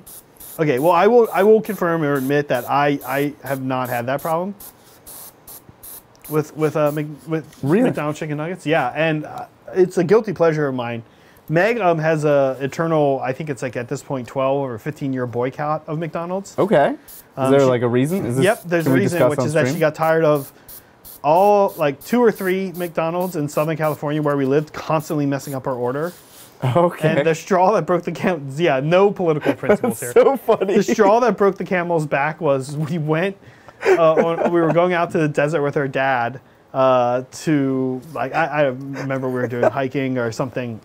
We stopped for breakfast on the way, and she got like the McDonald's big breakfast, and they didn't give her, the McDonald's big breakfast is like pancakes, sausage, it's like the little platter. Right. They didn't give her napkins, knives, forks, syrup, they didn't give her anything. They literally just gave that. And we were like looking through our stuff and we were like, she's like, that's it. I'm never going to eat McDonald's again. And no more McDonald's. But when she's gone, sometimes I'll get the nuggets from McDonald's. This is literally the only thing I ever get from them. Huh. That's so interesting. Yeah, I don't have problems with that grease, but now I'm a little concerned. No, it's real bad. That's why there was a challenge, because it's like actually humanly not possible to eat that many chicken nuggets. Yeah. They'll come back. You'll see them again. But listen, here's the deal. Let's say those chicken nuggets were made with like love in like a kitchen, and just like a light olive oil. Sure. Well, you can't deep fry in olive oil really, but like just like a light vegetable oil. Maybe a peanut oil. I home make chicken nuggets all the time. Okay. Still eating 80 is bad. Like if I get like Rosie's chicken, it's like pasture raised, blah blah blah, and I cut them up. I home make my own breadcrumbs, and I fry them in like a light oil, and then I eat them. But eating 80 is I think almost always going to be a problem, right? Regardless of if they're McDonald's. Like a space problem? Like you're full? I mean, yes, I guess. Just like human beings aren't designed to eat 80 chicken nuggets in one sitting. Correct me if I'm wrong, chat. Anyone? McDonald's, Wendy's, homemade, doesn't matter. I don't know. Well, that was a fun diversion. That was fun. Yeah, fast food is so interesting. For a really long time, I haven't been eating fast food. But occasionally, Meg and I will get Wendy's. It's like the only I didn't get to talk about Jersey Mike's, one of the local chains I really like. Oh, do we count Subway, as but fast better. food? Jersey Mike's. Do we count Jersey Mike's as fast food? I would describe it as fast casual. Oh, fast casual. Okay. Right? It's on the same tier as like a Subway or Chipotle. Okay. Okay. See, I think that's a different tier. It is fast casual. Okay. Yeah, fast casual. I do love Jersey Mike's. Bridger and I are both from the East Coast. Well, he's from Ohio. That's like It's basically the East It's like Coast. baby East Coast. It's the East Coast of the Midwest. It is the East Coast. Michigan and Ohio are like the East Coast of the Midwest. Yeah, and there's like, it's hard to get a really good cold cut in California. Yeah. Like it's, I don't know that it's hard, but it's way easier on the East Coast. Like on the East Coast, like a little mom and pop grocery store will just make you one back in their deli section. Right. Yeah. And that just doesn't exist out here. And they don't even have delis here. Not really. Like a good Russian mob run deli, they don't do here. Yeah, there's one, but they tend to do more of like the Russian mob run style and like German style stuff, like liverwurst and stuff. Oh. Which is okay every now and then, but I really want more like the Italian stuff, like capicola and right. And yeah, I had a great place in undergrad where the business was only in cash, so it was pretty clear they were money laundering. And the sandwiches were delicious. They were way underpriced because again, they were money laundering. Yeah. But you would get a giant sandwich and it would just be all you ate all day. And they had like 200 menu items. Because again, they needed the traffic to money launder. Because again, like if you're like suspecting a place is money laundering and you go in and there's 200 items on the menu, you're gonna be like, you know what? I don't have time for this today.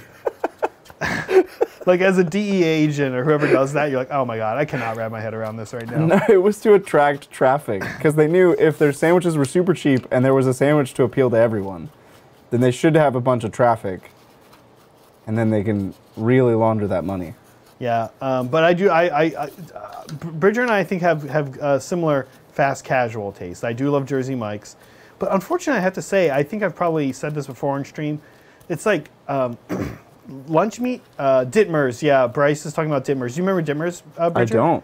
It's a place near Gamecastle Mountain View. But even they are like more German style. Like they didn't have the Italian subs, but they're really good. Okay, can I show folks where we're at here? Yeah, let's take a look. So we've got a little bit of stuff left to do, but honestly, we have gone quite far. So these are the little crates. They look damp because they were just weathered. You can see how easy this process has been, though. Here are the barrels. Oh, I'm so annoyed the one barrel came off. Here are the barrels. I'm going to give them a little edge highlight love. And here are these I think are maybe my favorite. Here are the big crates. Ooh. You can see the weathering. The weathering is so cool. The weathering, it's so cool. It's so easy. Now, there's a couple things you can add to this, and I'll show you guys. And where I'm going to show you is not on any of the scatter, but actually on the here on this guy. So, a couple things. First, on the one I did for the demo, I put a decal on, and I will probably add a decal to this one too. But I'm not going to do that on stream because it just takes a while. You guys have seen me do decals before. So what I'm going to do is now I'm going to weather it, but a little further with Seraphim Sepia. But what I would say also is, before you do decals, I would with this one over here, you want to actually varnish it because the decal's introducing a lot of moisture, and if you start doing that, you're going to be activating the stuff, the chipping effect.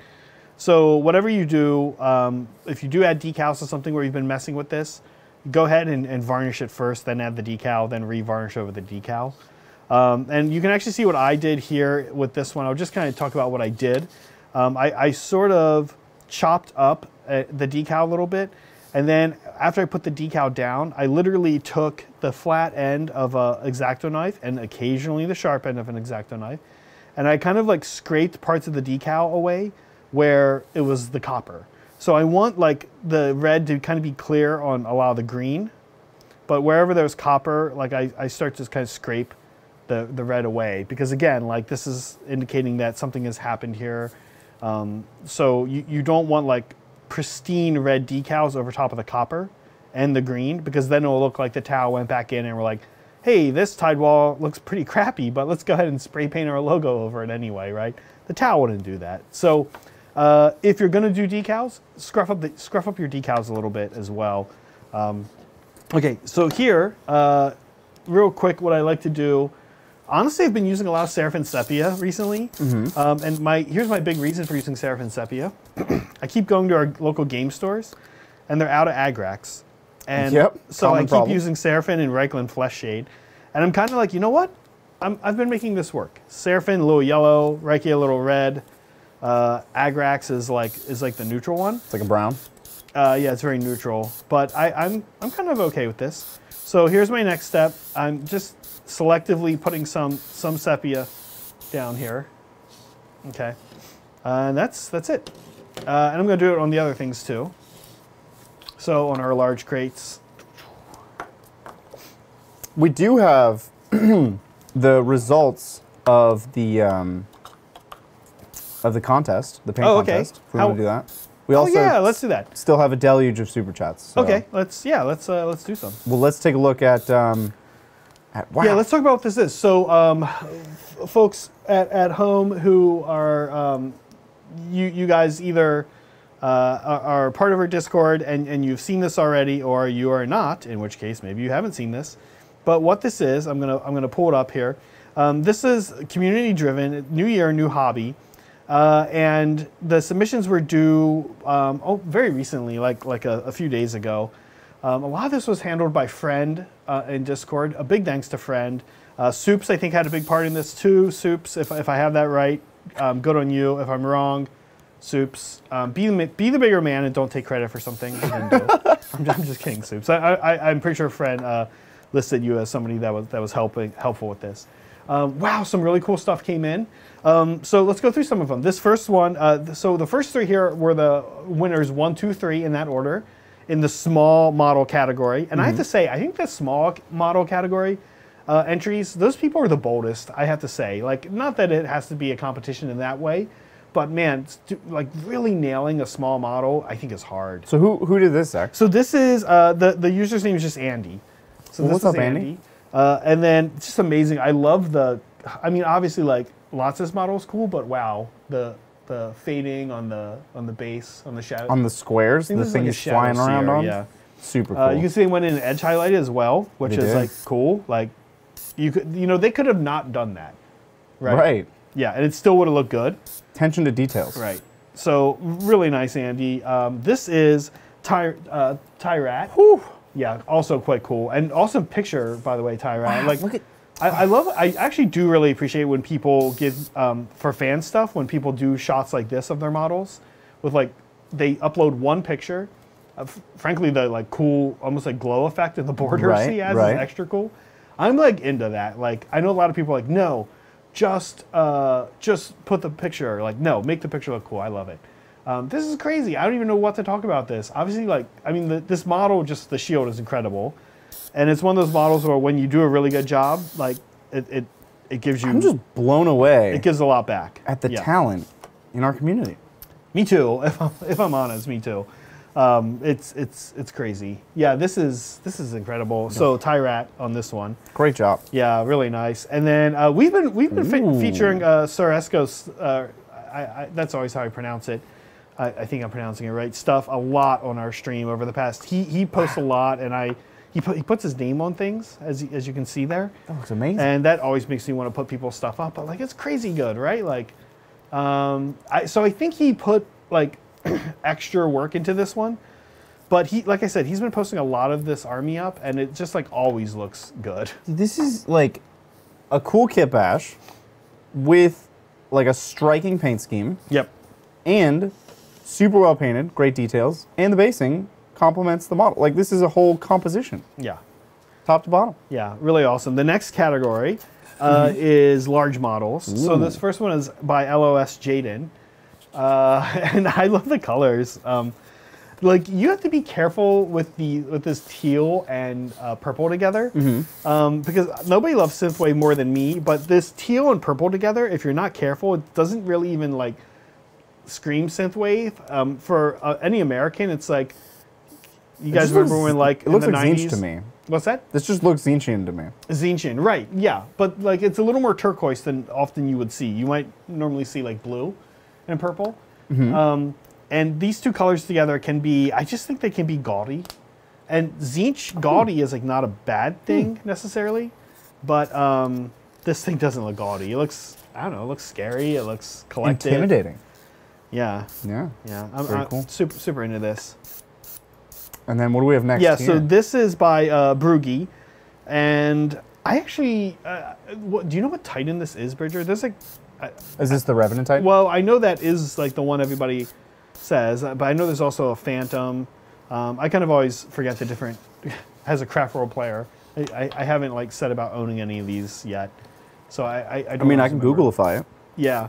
Doesn't ultimately matter. Looks amazing. A dark paint scheme. Do you think John would know? Maybe. He might. Yeah, John might know. It's like a dark paint scheme that like is vivid, and that's hard to do. And I think it's kind of hard to do on a large model almost. Yeah, really incredible. Looks crazy. The detail. It looks super good. This next one, also super crazy cool. Another Knight by Darius, I think was the user. Darius Minis, yeah. This one's super cool. I don't know, the fades are amazing. The color scheme is insanely subtle. Like, oh, Melody says converted Wraithseer. Okay, cool. Yeah, it's hard to, like, with that Eldar one, it's hard to tell the size. Yeah, the scale, if we go back one here, the scale is kind of hard to tell. Yeah. Yeah, it's a really cool Wraithseer. Yeah, I want that Wraithseer. I'm sure John wants that Wraithseer. Me too. I want that Wraithseer. So the Knight, the color scheme on this Knight is like insanely subtle. And again, I think like whenever people can like make a subtle color scheme, like really this like crazy good looking, I'm impressed. It's very ominous. What's that? It's very ominous. It's very spooky. I don't work with like subtle color schemes typically, unless maybe in terrain, but even then I don't. So I'm very impressed by people who are like, hey, look at my silver, black, and gold, light gray, right? Like, I don't know, pretty crazy. Love it. Okay, final category, also super cool, the diorama category. Oh. This is by Redcoat. I don't know, Tyranids are just like the perfect diorama participants. Is that the right word? They are, yeah. So we have Dante, of course, in his beautiful golden armor. And then, is that, the Flesh Tearer's chapter master. What's his name? I don't know. Why would you ask Gabriel Seth. That's his name. Oh, okay. Is that also Gabriel Seth next to Dante? I wouldn't be able to ID him, if I'm honest. I think I just did. I think that's Gabriel Seth and Dante. And they're being real cool bros. Fighting some Tyranids. Yeah, it looks so good.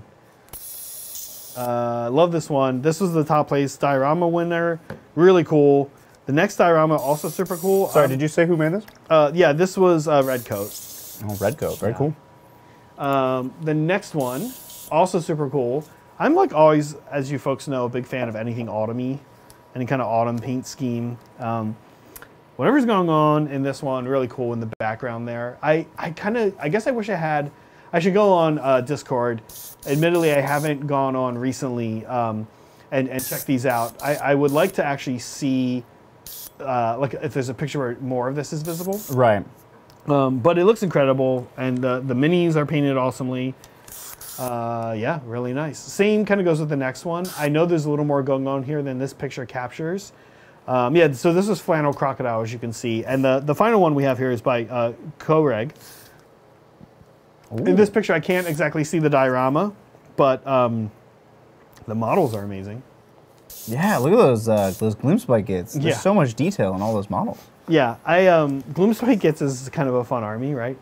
And I don't know, I'd love to see, well, honestly, I'd love to see more Gloomspike Gits. They are kind of famously not so good right now, but I think it's an army everybody loves. They have so much character. There's so much character. And it's like, for AOS people, it's like the only destruction army that's kind of different, right? Right. If you think about it, every destruction army is like really like big, mean dudes that run at you and smash you in the face. Right. This army is like 100% not that. Right. They're very, very different. Very different, and I like that about them. And again, the paint job on this, incredible. Super, like you said, like a lot of detail. I have it here up on my phone. Even the color scheme. Like all of the different goblins have their own unique color scheme. Well, sort of, right? But actually, when I was looking at this earlier, I was like, they've still kind of like stuck with a particular palette. Right. You can see a lot of like repeated themes, which is a good thing, I find. Yeah. I guess the highlight colors, like the yes, all the way on the right, the yellow is very striking, In the center, we have this like cyan, and the red finger is very striking. Is that a finger? That's a mushroom.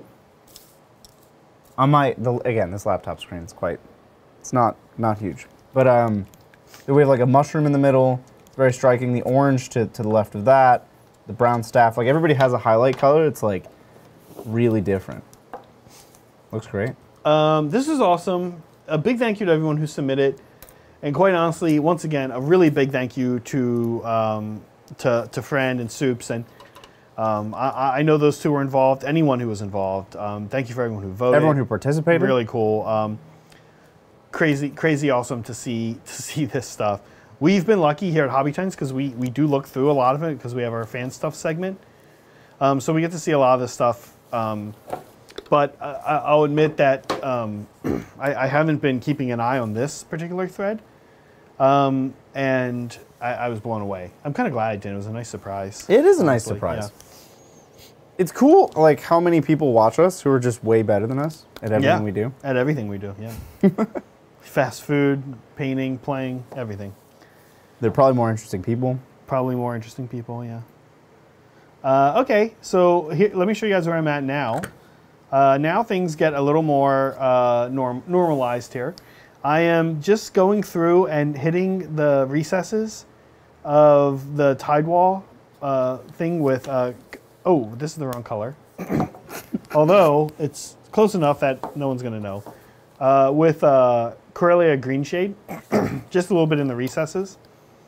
Typically, I don't stress too much about recess watching and edge highlighting minis, but I actually want some of the panels to have the shading be a little prominent.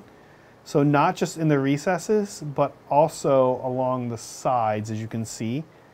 So I'm doing this. It shows just a little bit of like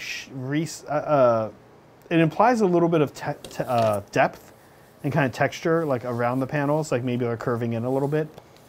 So it's something I honestly I started on the one I did last week.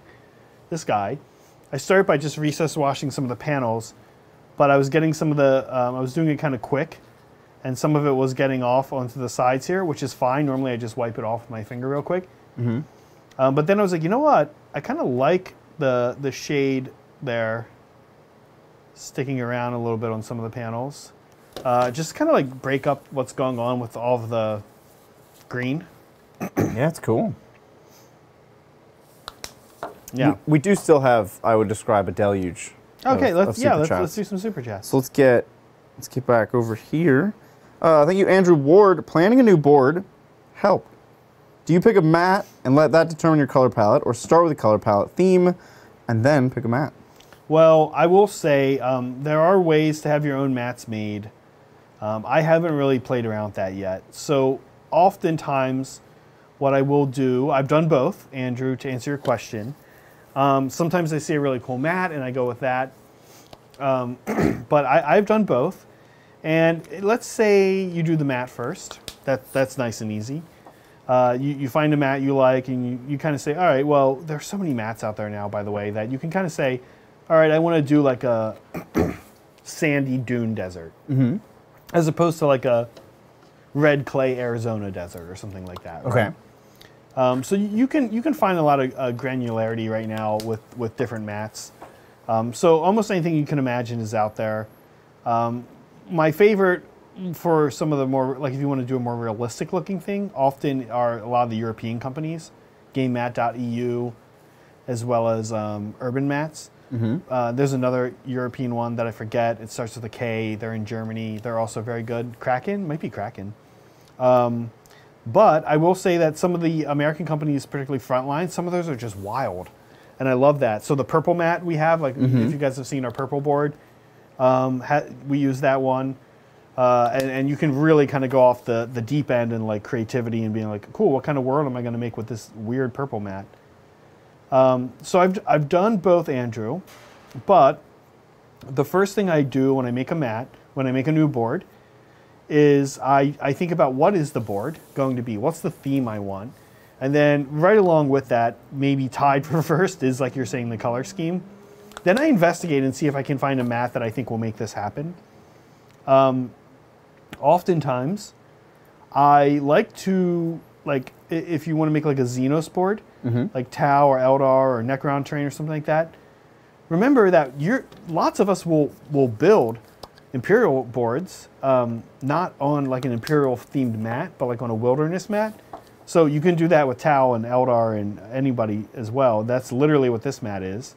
This board is going to be just on a wilderness autumn-y mat. So think about your theme and then think about where you want it to be. For me, I always try to get kind of maximum usage out of my mats, especially nowadays. Excuse me, not my mats, but my boards. And to that end, one of the things I do is, we've talked a lot about this, where I will kind of design a wilderness setting, and then I'll see like who lives there, or who has lived there. Maybe it's T'au, maybe it's Imperium. The autumn mat we have can actually host, is actually sort of set up to host this T'au set, a set for, we have like this Imperial set that's like lightly weathered that Brett and I did back in the summer, the industrial like disaster. That stuff can go on the autumn stuff, or it can go on the green mat we have. And then also that autumn mat's going to be able to support an AOS board. So I like to sort of approach a mat in terms of like the world, and then who lives there, and then like who else could live there. Like, could I later add an AOS mat to this, or could I add like an Imperial version to the T'au version or whatever? Could you live there? What's that? Could you live there? That's really the question. That's the question. And I do think, like, all jokes aside with Bridger's comment, I always sort of try to make my boards look wondrous or beautiful, like something kind of amazing, like you'd want to visit there. Like, oftentimes, Megan and I have driven across the West Coast a number of times, or parts of the, parts of the American Southwest, and like a lot of it is very boring. But we all see the pictures of like Antelope Valley National Park, or like where it's really cool. And I'm like, that's where this battle is going to take place. Like, this battle's not taking place off of like 3 exits down Route 5 in California, right? Like, this exit in like the interior of the state. This battle's going to take place like in Joshua Tree National Park. Right. So, something to think about. I love looking at on websites for just like wondrous places. Like, I have these like lists of just awesome places like that exist in the world, like naturally. And you can just search like amazingly beautiful places, and there'll be like these websites that just show a bunch of stuff. It's cool. Yeah. Have you been to Garden of the Gods or Arches National Park? Not. We've been to Moab, which is near Arches. But when we were there was kind of like some funky COVID stuff going on. And the lines were really long. And so we just like hiked around. The lines were long at Arches. Yes, really That's long. Weird. Like bad. Oftentimes, and this is like good advice, if you go to, especially if you're like a non-American visiting like the national parks, and like you go to an area and it's like, okay, here's where this national park is. You should like research state parks nearby. Lots of times the state parks are like just as cool. Yeah, it's good advice. Yeah. Good luck, Andrew. Yeah. What are we on to now? Okay, so now I just recess washed. So this guy's done for us today. I will go back and add probably some decals before this hits the board. Looks amazing, Zach. But we've got this, we've got a bunch of these. You bought these, right, Bridger? And, I did, many years ago. And then like, you bought them and then Brian bought them from you? I sold them to Brian. And funny story, when I sold them to Brian, I thought he was testing me. What do you mean? Because I sold them to him for like more money than it should have been, but he didn't care. Oh, okay. It was like $400 for 6 of these or something. Okay. Six boxes. I like it. Like more money than it should have been. And then he gave me like $1,200, and I was like, this can't be right. This is a weird test. Why is he testing me? What does this test mean? Because I didn't count the money. Like, I didn't want to be weird. I didn't count the money in front of him. I just took this wad of cash, and then we went our separate ways. And later that night, I was like, uh-oh. This is way too much money. Why did he do this? But yeah, it wasn't a test. Just turns out Brian didn't really know the value of cash. Brian didn't know the value of cash? Yeah, funny story, right? Or Brian didn't know the value of the things, or? Just don't think he cared. Yeah. I don't think he even wanted the terrain. Well, I was like, hey, Brian, you know all the stuff you have? Can I like do things with it? He's like, yeah, sure, go ahead, man.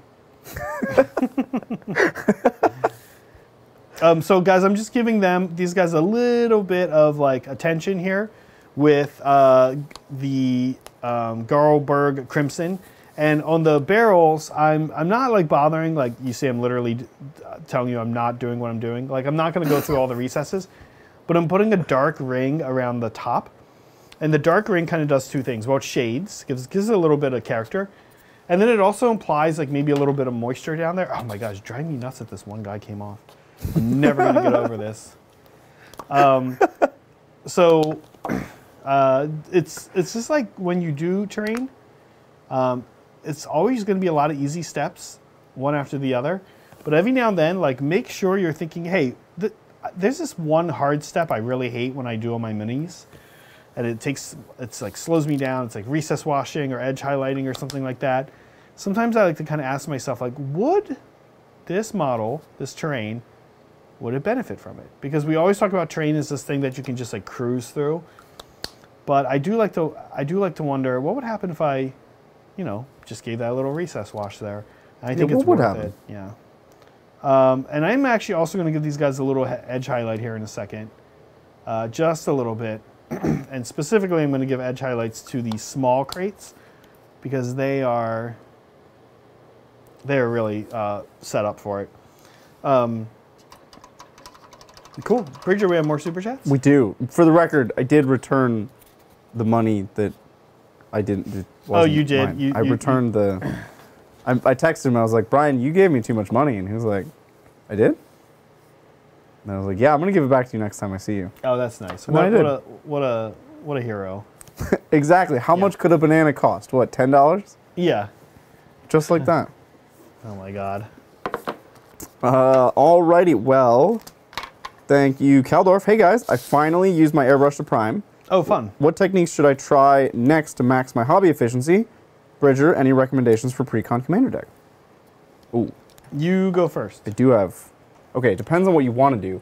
Lately, past year or two, the whole fire philosophies hit commander in their pre-con decks, and the pre-cons are like strong now. I think the blue-black zombie deck that came out last fall is very focused and does fun things. The blue-white vehicle deck that just came out in Kamigawa is also really cool. There's a red-green samurai deck that just came out in Kamigawa, also fun and cool. Kind of just depends on what you want to do, but all of the pre-cons in the last 2 years are good. Like they're actually compelling and interesting to play.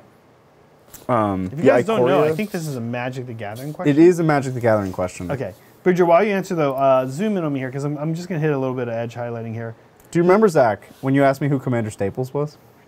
Yeah, so I remember like us having a joke about Commander Staples, yeah. But I don't exactly remember like where it came from.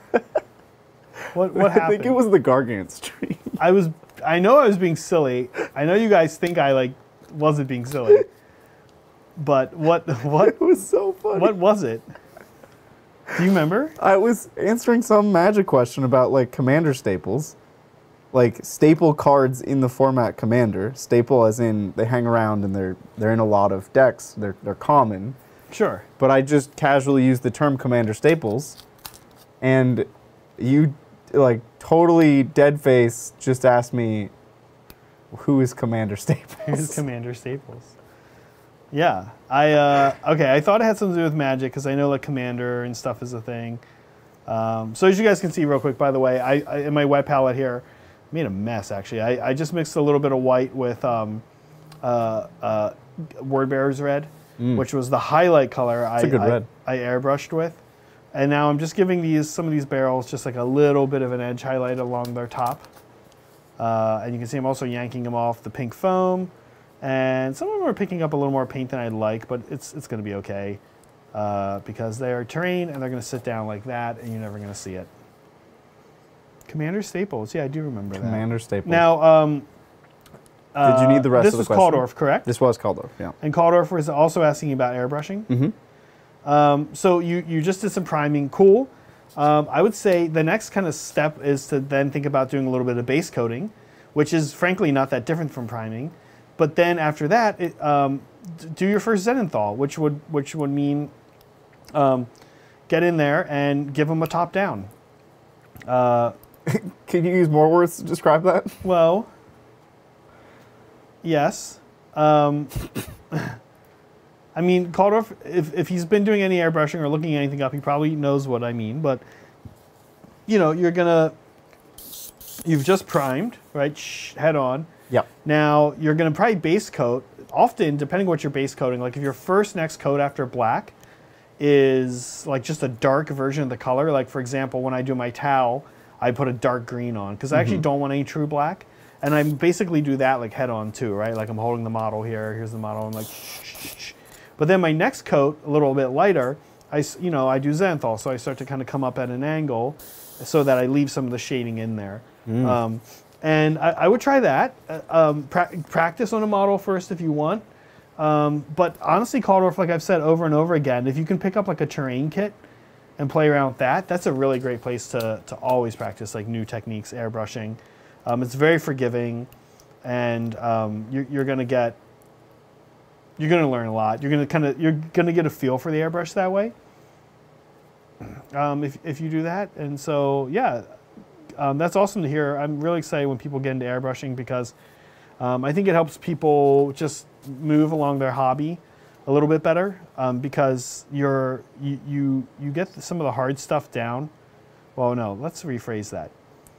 You get some of the easy stuff that can be easy to mess up though, like just base coating like a whole army of like something like Space Marines or Tau or Eldar with just by brush.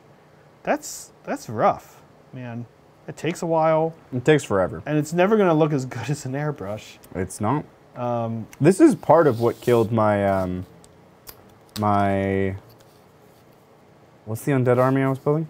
What's the Flesh Eater Courts? My FEC army. Yeah. What killed that project was I didn't still have, after I moved, I didn't have a working airbrush setup or a place to airbrush. And the number of models I had to base coat is what killed that project for me. Well, and I was having so much fun painting that dragon, the cool dragon. Well, you know, we're kind of like looking at some AOS stuff right now, and so at some point we can bring that in here, Bridger, and just knock it out real quick. We could revisit it, maybe. Yeah. Yeah. Yeah. Exciting stuff, Calder. Good luck. Well, thank you, CJ. Down in Atlanta, trying Conquest and testing my own game with friends.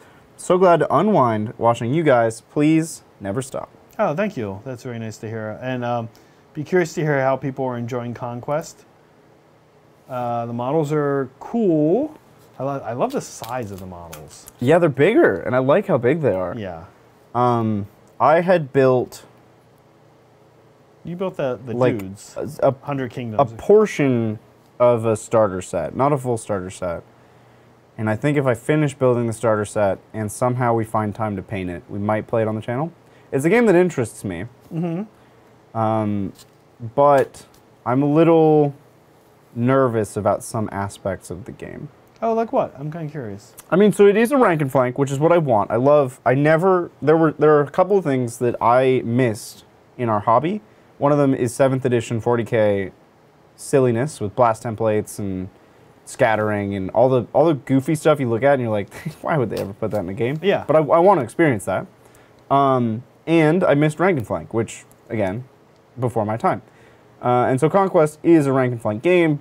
It has all of that, like, here's my leader and I gave him this cool sword and he's got this cape and this amulet. Or here's my wizard and he knows these spells and like all that fun customization that it got simplified in modern games. Like AOS and 40K, they kind of simplified the system. Sure. But I think some of that complexity causes game balance problems in revivalist rank and flank games. And I think Conquest might suffer from a similar thing where like, oh, this spell with this amulet, it just deletes units and there's nothing you can really do about it. It's like, oh, okay, well, yeah. I don't really want to play a game where my mega unit just dies instantly to a spell. Right, but I mean that shouldn't necessarily be associated with rank and flank, right? Like any game can have messed up, Oh, certainly. can have I just balance think issues, right? these styles of game have so many. They're hard to play test. They have so many weird interactions and I see. edge case combinations. I see. Yeah, I get it. But that's super cool, and you know, our friend of the show, who's been on the show and will be on again quite soon, Kat, is a fan of it. She's been painting up the Verdrune. So yeah, potentially Cool. we'll see it at some point. Well, thank you, Teddy. Zach, first super chat. What music do you listen to when you play 40K? When is your highly anticipated album of 40K Music Volume 1 going to be released? Bridger, what is music? I don't know why that last question was pointed at me, but... Well, we just wanted you to be involved. Thank you, Teddy, so much for the support. When I play 40K... What music do you listen to? Wow. I don't think you do listen... It depends where and when I'm playing, but to be honest with you, typically... real quick, guys, sorry, interrupt here, Teddy, to answer. But as you guys can see, actually there's not a lot of spots I want to edge highlight these guys, because there's I've done a lot with the rust on the edges. Mm-hmm. So I'm just kind of finding a few spots where there's not as much rust, and just hitting it with a little bit. And by the way, this color is, you can see off to the side here, it's literally just the just white mixed with the color that base coat. Yeah, exactly. So as far as what I would listen to, I would say a couple things. Taylor Swift. What's that? Taylor Swift. No, that's what you think. All music is Taylor Swift. That's Bridger's answer to Taylor me. Swift and Michael Jackson, the only two bands you listen to, Zach. Taylor Swift and Michael Jackson. Look, they're both prolific. They both have some awesome stuff. But no, I don't think you've ever heard me listen to either of them, to be honest. All the time, Zach. So it really depends. If I'm at home, like maybe playing like with somebody. Honestly, I usually just put music I like on that doesn't like necessarily accommodate the... It's not mood music. It's not just mood, you it's just like like- listening to Taylor Swift and Michael Jackson. so Yeah, you it's put it not on. that. It's like I have like this giant kind of synthwave noise pop list I've been making since like, I don't know, almost maybe Since like the 80s. 6 years now, 6-7 years. So I listen to that because that's just kind of what I listen to a lot. Or I don't know, all kinds of stuff. I'll put classical on. I like a lot of like romantic era and classical era and Baroque music and stuff. So I'll put some of that on. As far as my own music, you know what? I've been being kept pretty busy here, if I'm honest. And it's not super easy to do a lot of creative stuff here and then also go home and write music. That's fair. I have written some music since I've been here, mostly for Megan's show, Not Quite Dead. Look, podcast, check it out if you're a horror fan. So I have done that, but I have not really done a ton of my own music. Now, actually, if you're looking at any of our VODs that have come out recently, the Shroud Runner or the Dark Strider, that's my music. The intro and outro of the show is my music as well. I actually want to redo the intro. And as far as what you're saying, yes, there was a time years ago, 4 or 5 years ago, I was writing all of this like really long music. I was trying to just make like this lengthy playlist that was like hours long for the purposes of, ooh, you know what? Give these guys a little edge highlight too. For the purposes of honestly playing like a whole game of 40K. Okay. And like having just all this music. That's not white paint. It's a primer. Yeah, no, it's a varnish. I was like, oh, there's something happened to my paint. Yeah, I have to get back on that. I feel like at some point things will be like feel more managed and like flowing here.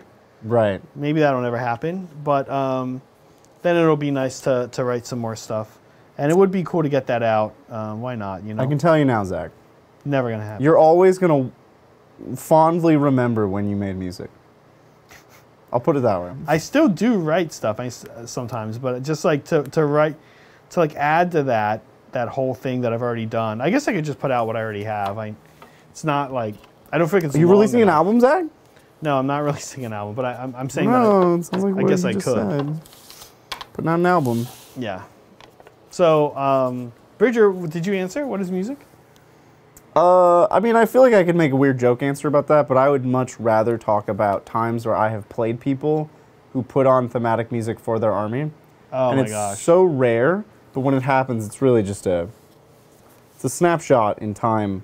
It's a beautiful little... You like it? I like to look at it from the outside as like a case study of Warhammer players. Yeah, like a Chaos player puts on like Guar or right. metal and stuff, and you're like, cool, yeah, I definitely want to listen to this for the next 3.5 hours. Well, it's just like I appreciate the passion. I love how into the game they get. Mm-hmm. I love how in world they are. Like they are an orc, you know, like they are an orc, and I get that.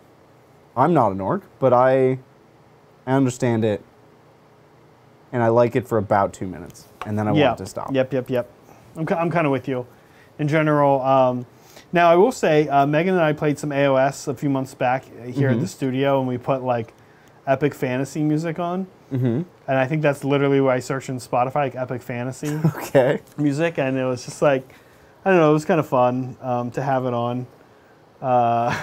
Lots of weird to skip. We were frequently skipping tracks. Right, that's kind of the. But I could take the time to like cultivate my own like playlist on Spotify that I like to play for like AOS of like epic fantasy music. But I just haven't.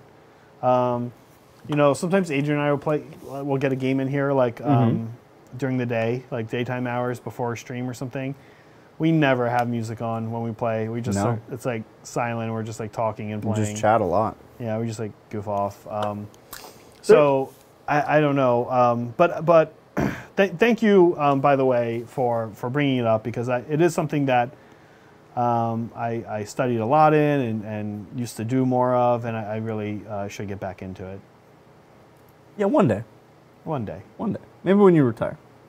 Yeah. I don't imagine that actually ever happening. That's retiring? Yeah. No, it'll happen. You'll get there. You're just like, no, oh no, you'll do it. Don't worry. You'll get there. You'll get there. I'm saying I don't think I want to retire. You'll get there. You'll get to wanting to retire. That's probably true. Okay. Hey, I think. Did you do it? I think we did it. Let me kind of show what we got here. Let's do some show and tell. Yeah, we don't have the glam cam stuff. Actually, this is the glam cam. Now, the only thing, like I said, I'll probably do to kind of definitively like bring home. Brett did a good job in the design, but to definitively bring home that these are T'au, is I will probably put some T'au decals on some of them, and make sure I kind of weather those T'au decals to accordingly. So Zach, this looks amazing. If you've seen our autumn board, I think this stuff is going to look really nice on there. And then here are I haven't popped these guys off yet. Here are some of the little crates. I'll get some of them off. You can see actually when you take these off, sometimes the paint kind of like, oh, that one was perfect. Cool, yeah, that's what I'll do. I'll just say like, hey, let me demo how sometimes things can go wrong, and then nothing will go wrong. That's perfect. This first one I pulled off before I brought it up though. You can see it pulled up. Took quite a bit of paint. Pulled up some of the paint. And you can spend a little bit of time, either you can file it off, you can slice it off. Oftentimes you can just kind of do it with your fingers real quick. Because it's basically like PVA glue with like a layer of paint on it. Right. So it's sort of like, you can almost just like kind of smash it around like that. But there we go, little T'au. These look great, sorry. Little T'au scatter. Different colors, nice and aged. There we go. How are we doing Super Chats? We have a couple left here. Okay. Before we wrap up for the evening, but just want to take the time to thank everybody for coming and hanging out with us. This was fun, Zach. Good. I'm glad you liked it. I enjoyed this. Thanks, Josh. Currently trying to magnetize broadsides and make it look good. First, how do? Second, should I just give up and glue down the railgun? Also, I have 3. No, don't give up and glue down the railgun if you want both options. Both options are very good. I've been using missile sides, and people are like, oh, -1 damage meta. Like, there's a few things out there that are -1 damage. Not the whole world is not -1 damage, right? Like, and by the way, you're asking a hobby question. I'm going to get to that, but by the way, when broadside shoot, if you have 3 of them, and it is -1 damage, it's still a lot of damage, right? Like, it's still 24 shots. They have a lot of Strength shots. 7, AP2, like, it's still a lot. So use both. And what people do, first of all, search this, because there have been really great sites that that show this. I know one place where you can find some of this information is on the website Advanced Tau Tactica, or at least join the Advanced Tau Tactica Discord. Brett is involved in that, I know. And what people do, the one that I've always thought was most impressive, is they basically make the railgun, but what they do, it's the guy holding the railgun, so it's not like the fisty guys with the missiles.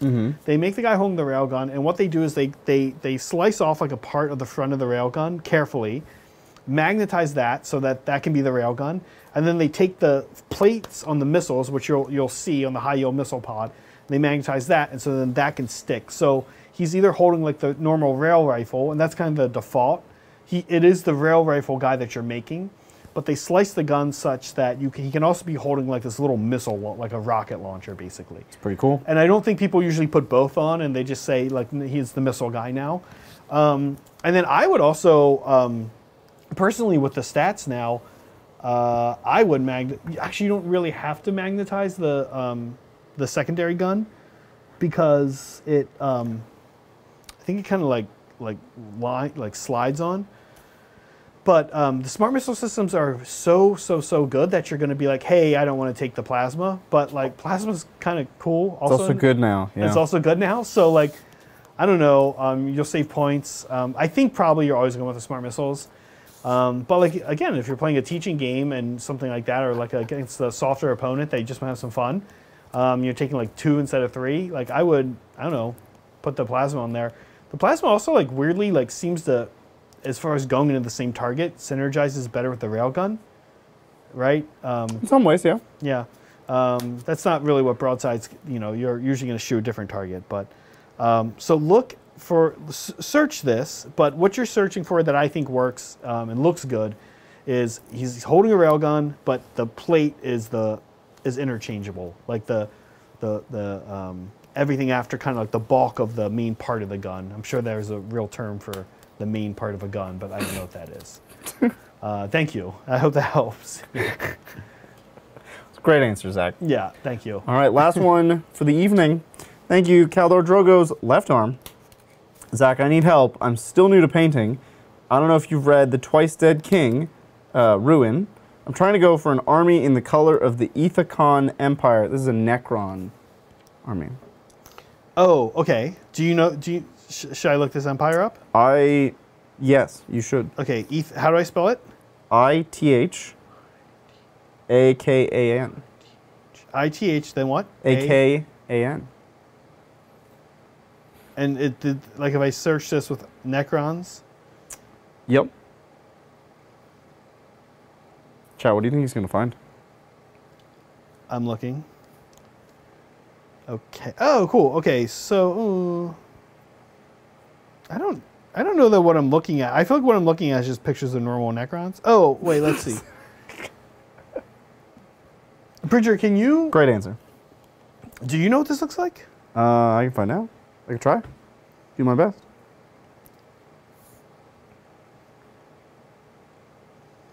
This is good content right here. No, it's not. Let's look at, but we want to get it right. So, because it might be the Ithacos dynasty with an S. Twice Dead King, Ithacon dynasty on the tabletop. Okay. Is it possible? No. Is it possible to bring it up for me to see? It's not. Because you're looking at it on your phone? Mm-hmm. Okay, so what do I search? Twice Dead. I mean, I haven't seen... You still haven't seen it? I haven't seen Chad, help us out here, because who's this chat? Who's this super chat from, Bridger? This is from Caldor Drago's left arm. If you're still here, let us know what to search. Twice Dead King, Necrons. Let's see, images. I mean, it's probably not the worst TV because everybody else is also probably looking. Okay, here's a book. Okay, yeah, they're from the book. Here's the cover of the book. Mm-hmm. Oh, okay. So, kind of golden. Like a rose gold. They look kind of rose gold Really? to me. Maybe I'm looking at a different picture than you. It's this book by a Necron's audio book by Nate Crowley. He's like standing in the front with the sword. I'm not seeing rose gold. Oh, that I see is rose gold. Yeah, there's two different pictures. Okay. Okay. Oh, I see the thing you're looking at. You're looking at Rain. Rain. And I yeah. was looking at Ruin, which is the book he said. He said Ruin. He said Ruin. Okay. So they're kind of rose okay, gold. awesome. Okay, so here's what you're gonna do. To get this color scheme, you're going to paint them metallic like you would normally do. Honestly, I would probably do like my recipe for like a cool metallic. Sorry, not cool metallic. I shouldn't use that phrase. A good looking metallic is like lead belcher, and then you can do a middle one like Iron Hand steel or something. There's a couple other ones, but honestly, if you just do lead belcher and rune fang, it's pretty good. After that, if you wanted them to be darkened a little bit, you could non-oil in the middle somewhere. But you could do lead belcher, non-oil, rune fang, non-oil, and then not non-oil, or you could do non-oil after two. The later you do non-oil, the darker it's going to look. If you do it earlier in the process, like just after the lead belcher, and then do the non-oil next, it won't be as dark. And if you skip the non-oil altogether, it obviously will be less dark and less contrasty, meaning like in the recesses. For the actual rose gold look, there would be a couple ways I would do that. So one is what I would try out. I'm going to say what I would try out. I'm not going to say what I think will definitively work, which would mean I would recommend you try this out. One would be after maybe skip the Rune Fang steel and replace like the highlight if you're Zenithal, if you're airbrushing, but even if you're not airbrushing, like a dry brush, over top of a silver, like lead belcher, you could then do Rune Fang. I would actually put gold over top of it. And then like a cool gold. I think the one that GW has that's cool gold is called Relicator gold. I can't remember. Not like a yellow gold, but more like a cooler, more neutral gold. And what I would then do is get a tint, and I actually really like the AK tints. They call them inks. Citadel, they kind of sit in an area between a Citadel shade, and a Citadel contrast paint. You could also use a Citadel shade through an airbrush, but I would use either an AK ink, see which one you like better consistency-wise, or a Citadel shade. Again, if you're airbrushing, I see you're in chat, Caldor Drago's left arm, so if you're airbrushing, let us know. But either way, I think you could apply it fairly easily, and I guess I would look for the right color that's going to turn.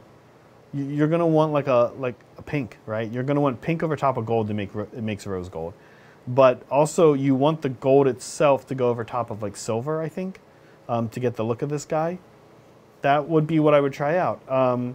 And frankly, like I said, I would try it out because I'm describing this process to you and I'm thinking it would work.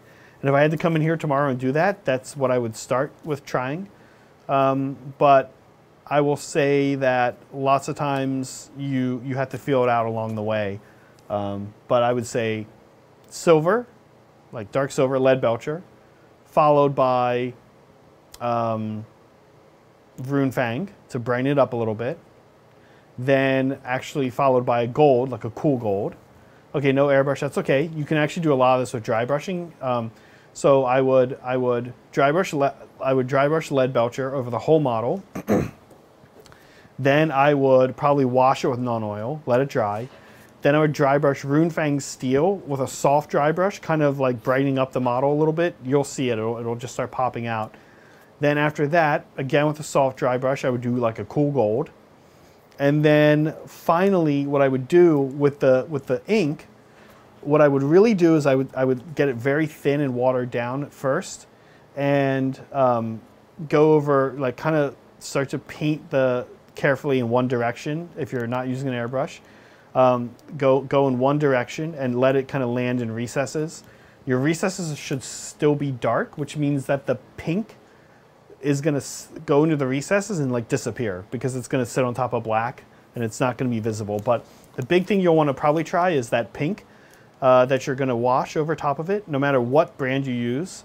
Citadel, I don't know, they do now have like a pink shade. I forget, they have like a magenta shade now. Thin it. In fact, like start with it. You know what, Drakenhof Nightshade? That is, Drakenhof Nightshade is blue. Is it? Yeah, I have it right here. Yeah, it's blue. Oh, there's like a Slanesh pink. There's a there is a magenta now, and I haven't used it yet. Actually, I've never had to use it. It's a shade. Don't use like Garthborg Crimson. It's too red. So you thin it and like make it like when you're thinning it, like the first few layers you put over top of this gold. Like if it's barely doing anything, good, because you want to carefully work your way into it and find the consistency you want. That's what I'd recommend. Yeah, and good luck. Also check out Turbo Dork's line. Their paints I think really work well through an airbrush. I haven't loved them. Yeah, ink, Caldor. So the inks are from AK. And like I said, they kind of sit in a consistency in between a Citadel shade and a Citadel contrast paint. Contrast paint's probably going to be too sticky for what you're trying to accomplish. So you'll either want something in between Citadel, not in between, but on the spectrum of Citadel shade to an AK ink. Yeah, and Not So Average Joe's also recommended Turbo Dork here in chat, I see.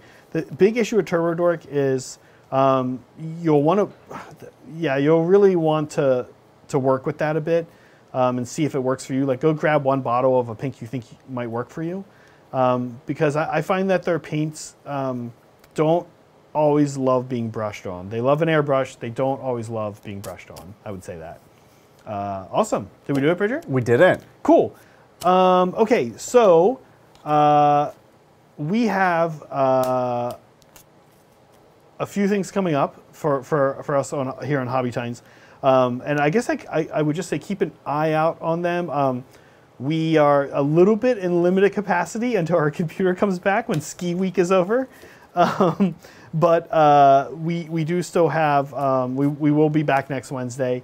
And after that, we have some stuff coming down the pipeline, both videos and also exciting streams. We'll be having Kat on soon. Yeah. So I think we did it. Bridger, anything to add? No, it was a fun time. Look forward to doing it again. Yeah. If you are a Tabletop Titans fan, I will be over there tomorrow playing Tau against something of Adrian's. Not sure yet. So catch me there. Should be super fun. Otherwise, guys, as we like to say, be kind to each other, be kind to yourself, and always be creating. Thanks, guys, and see ya.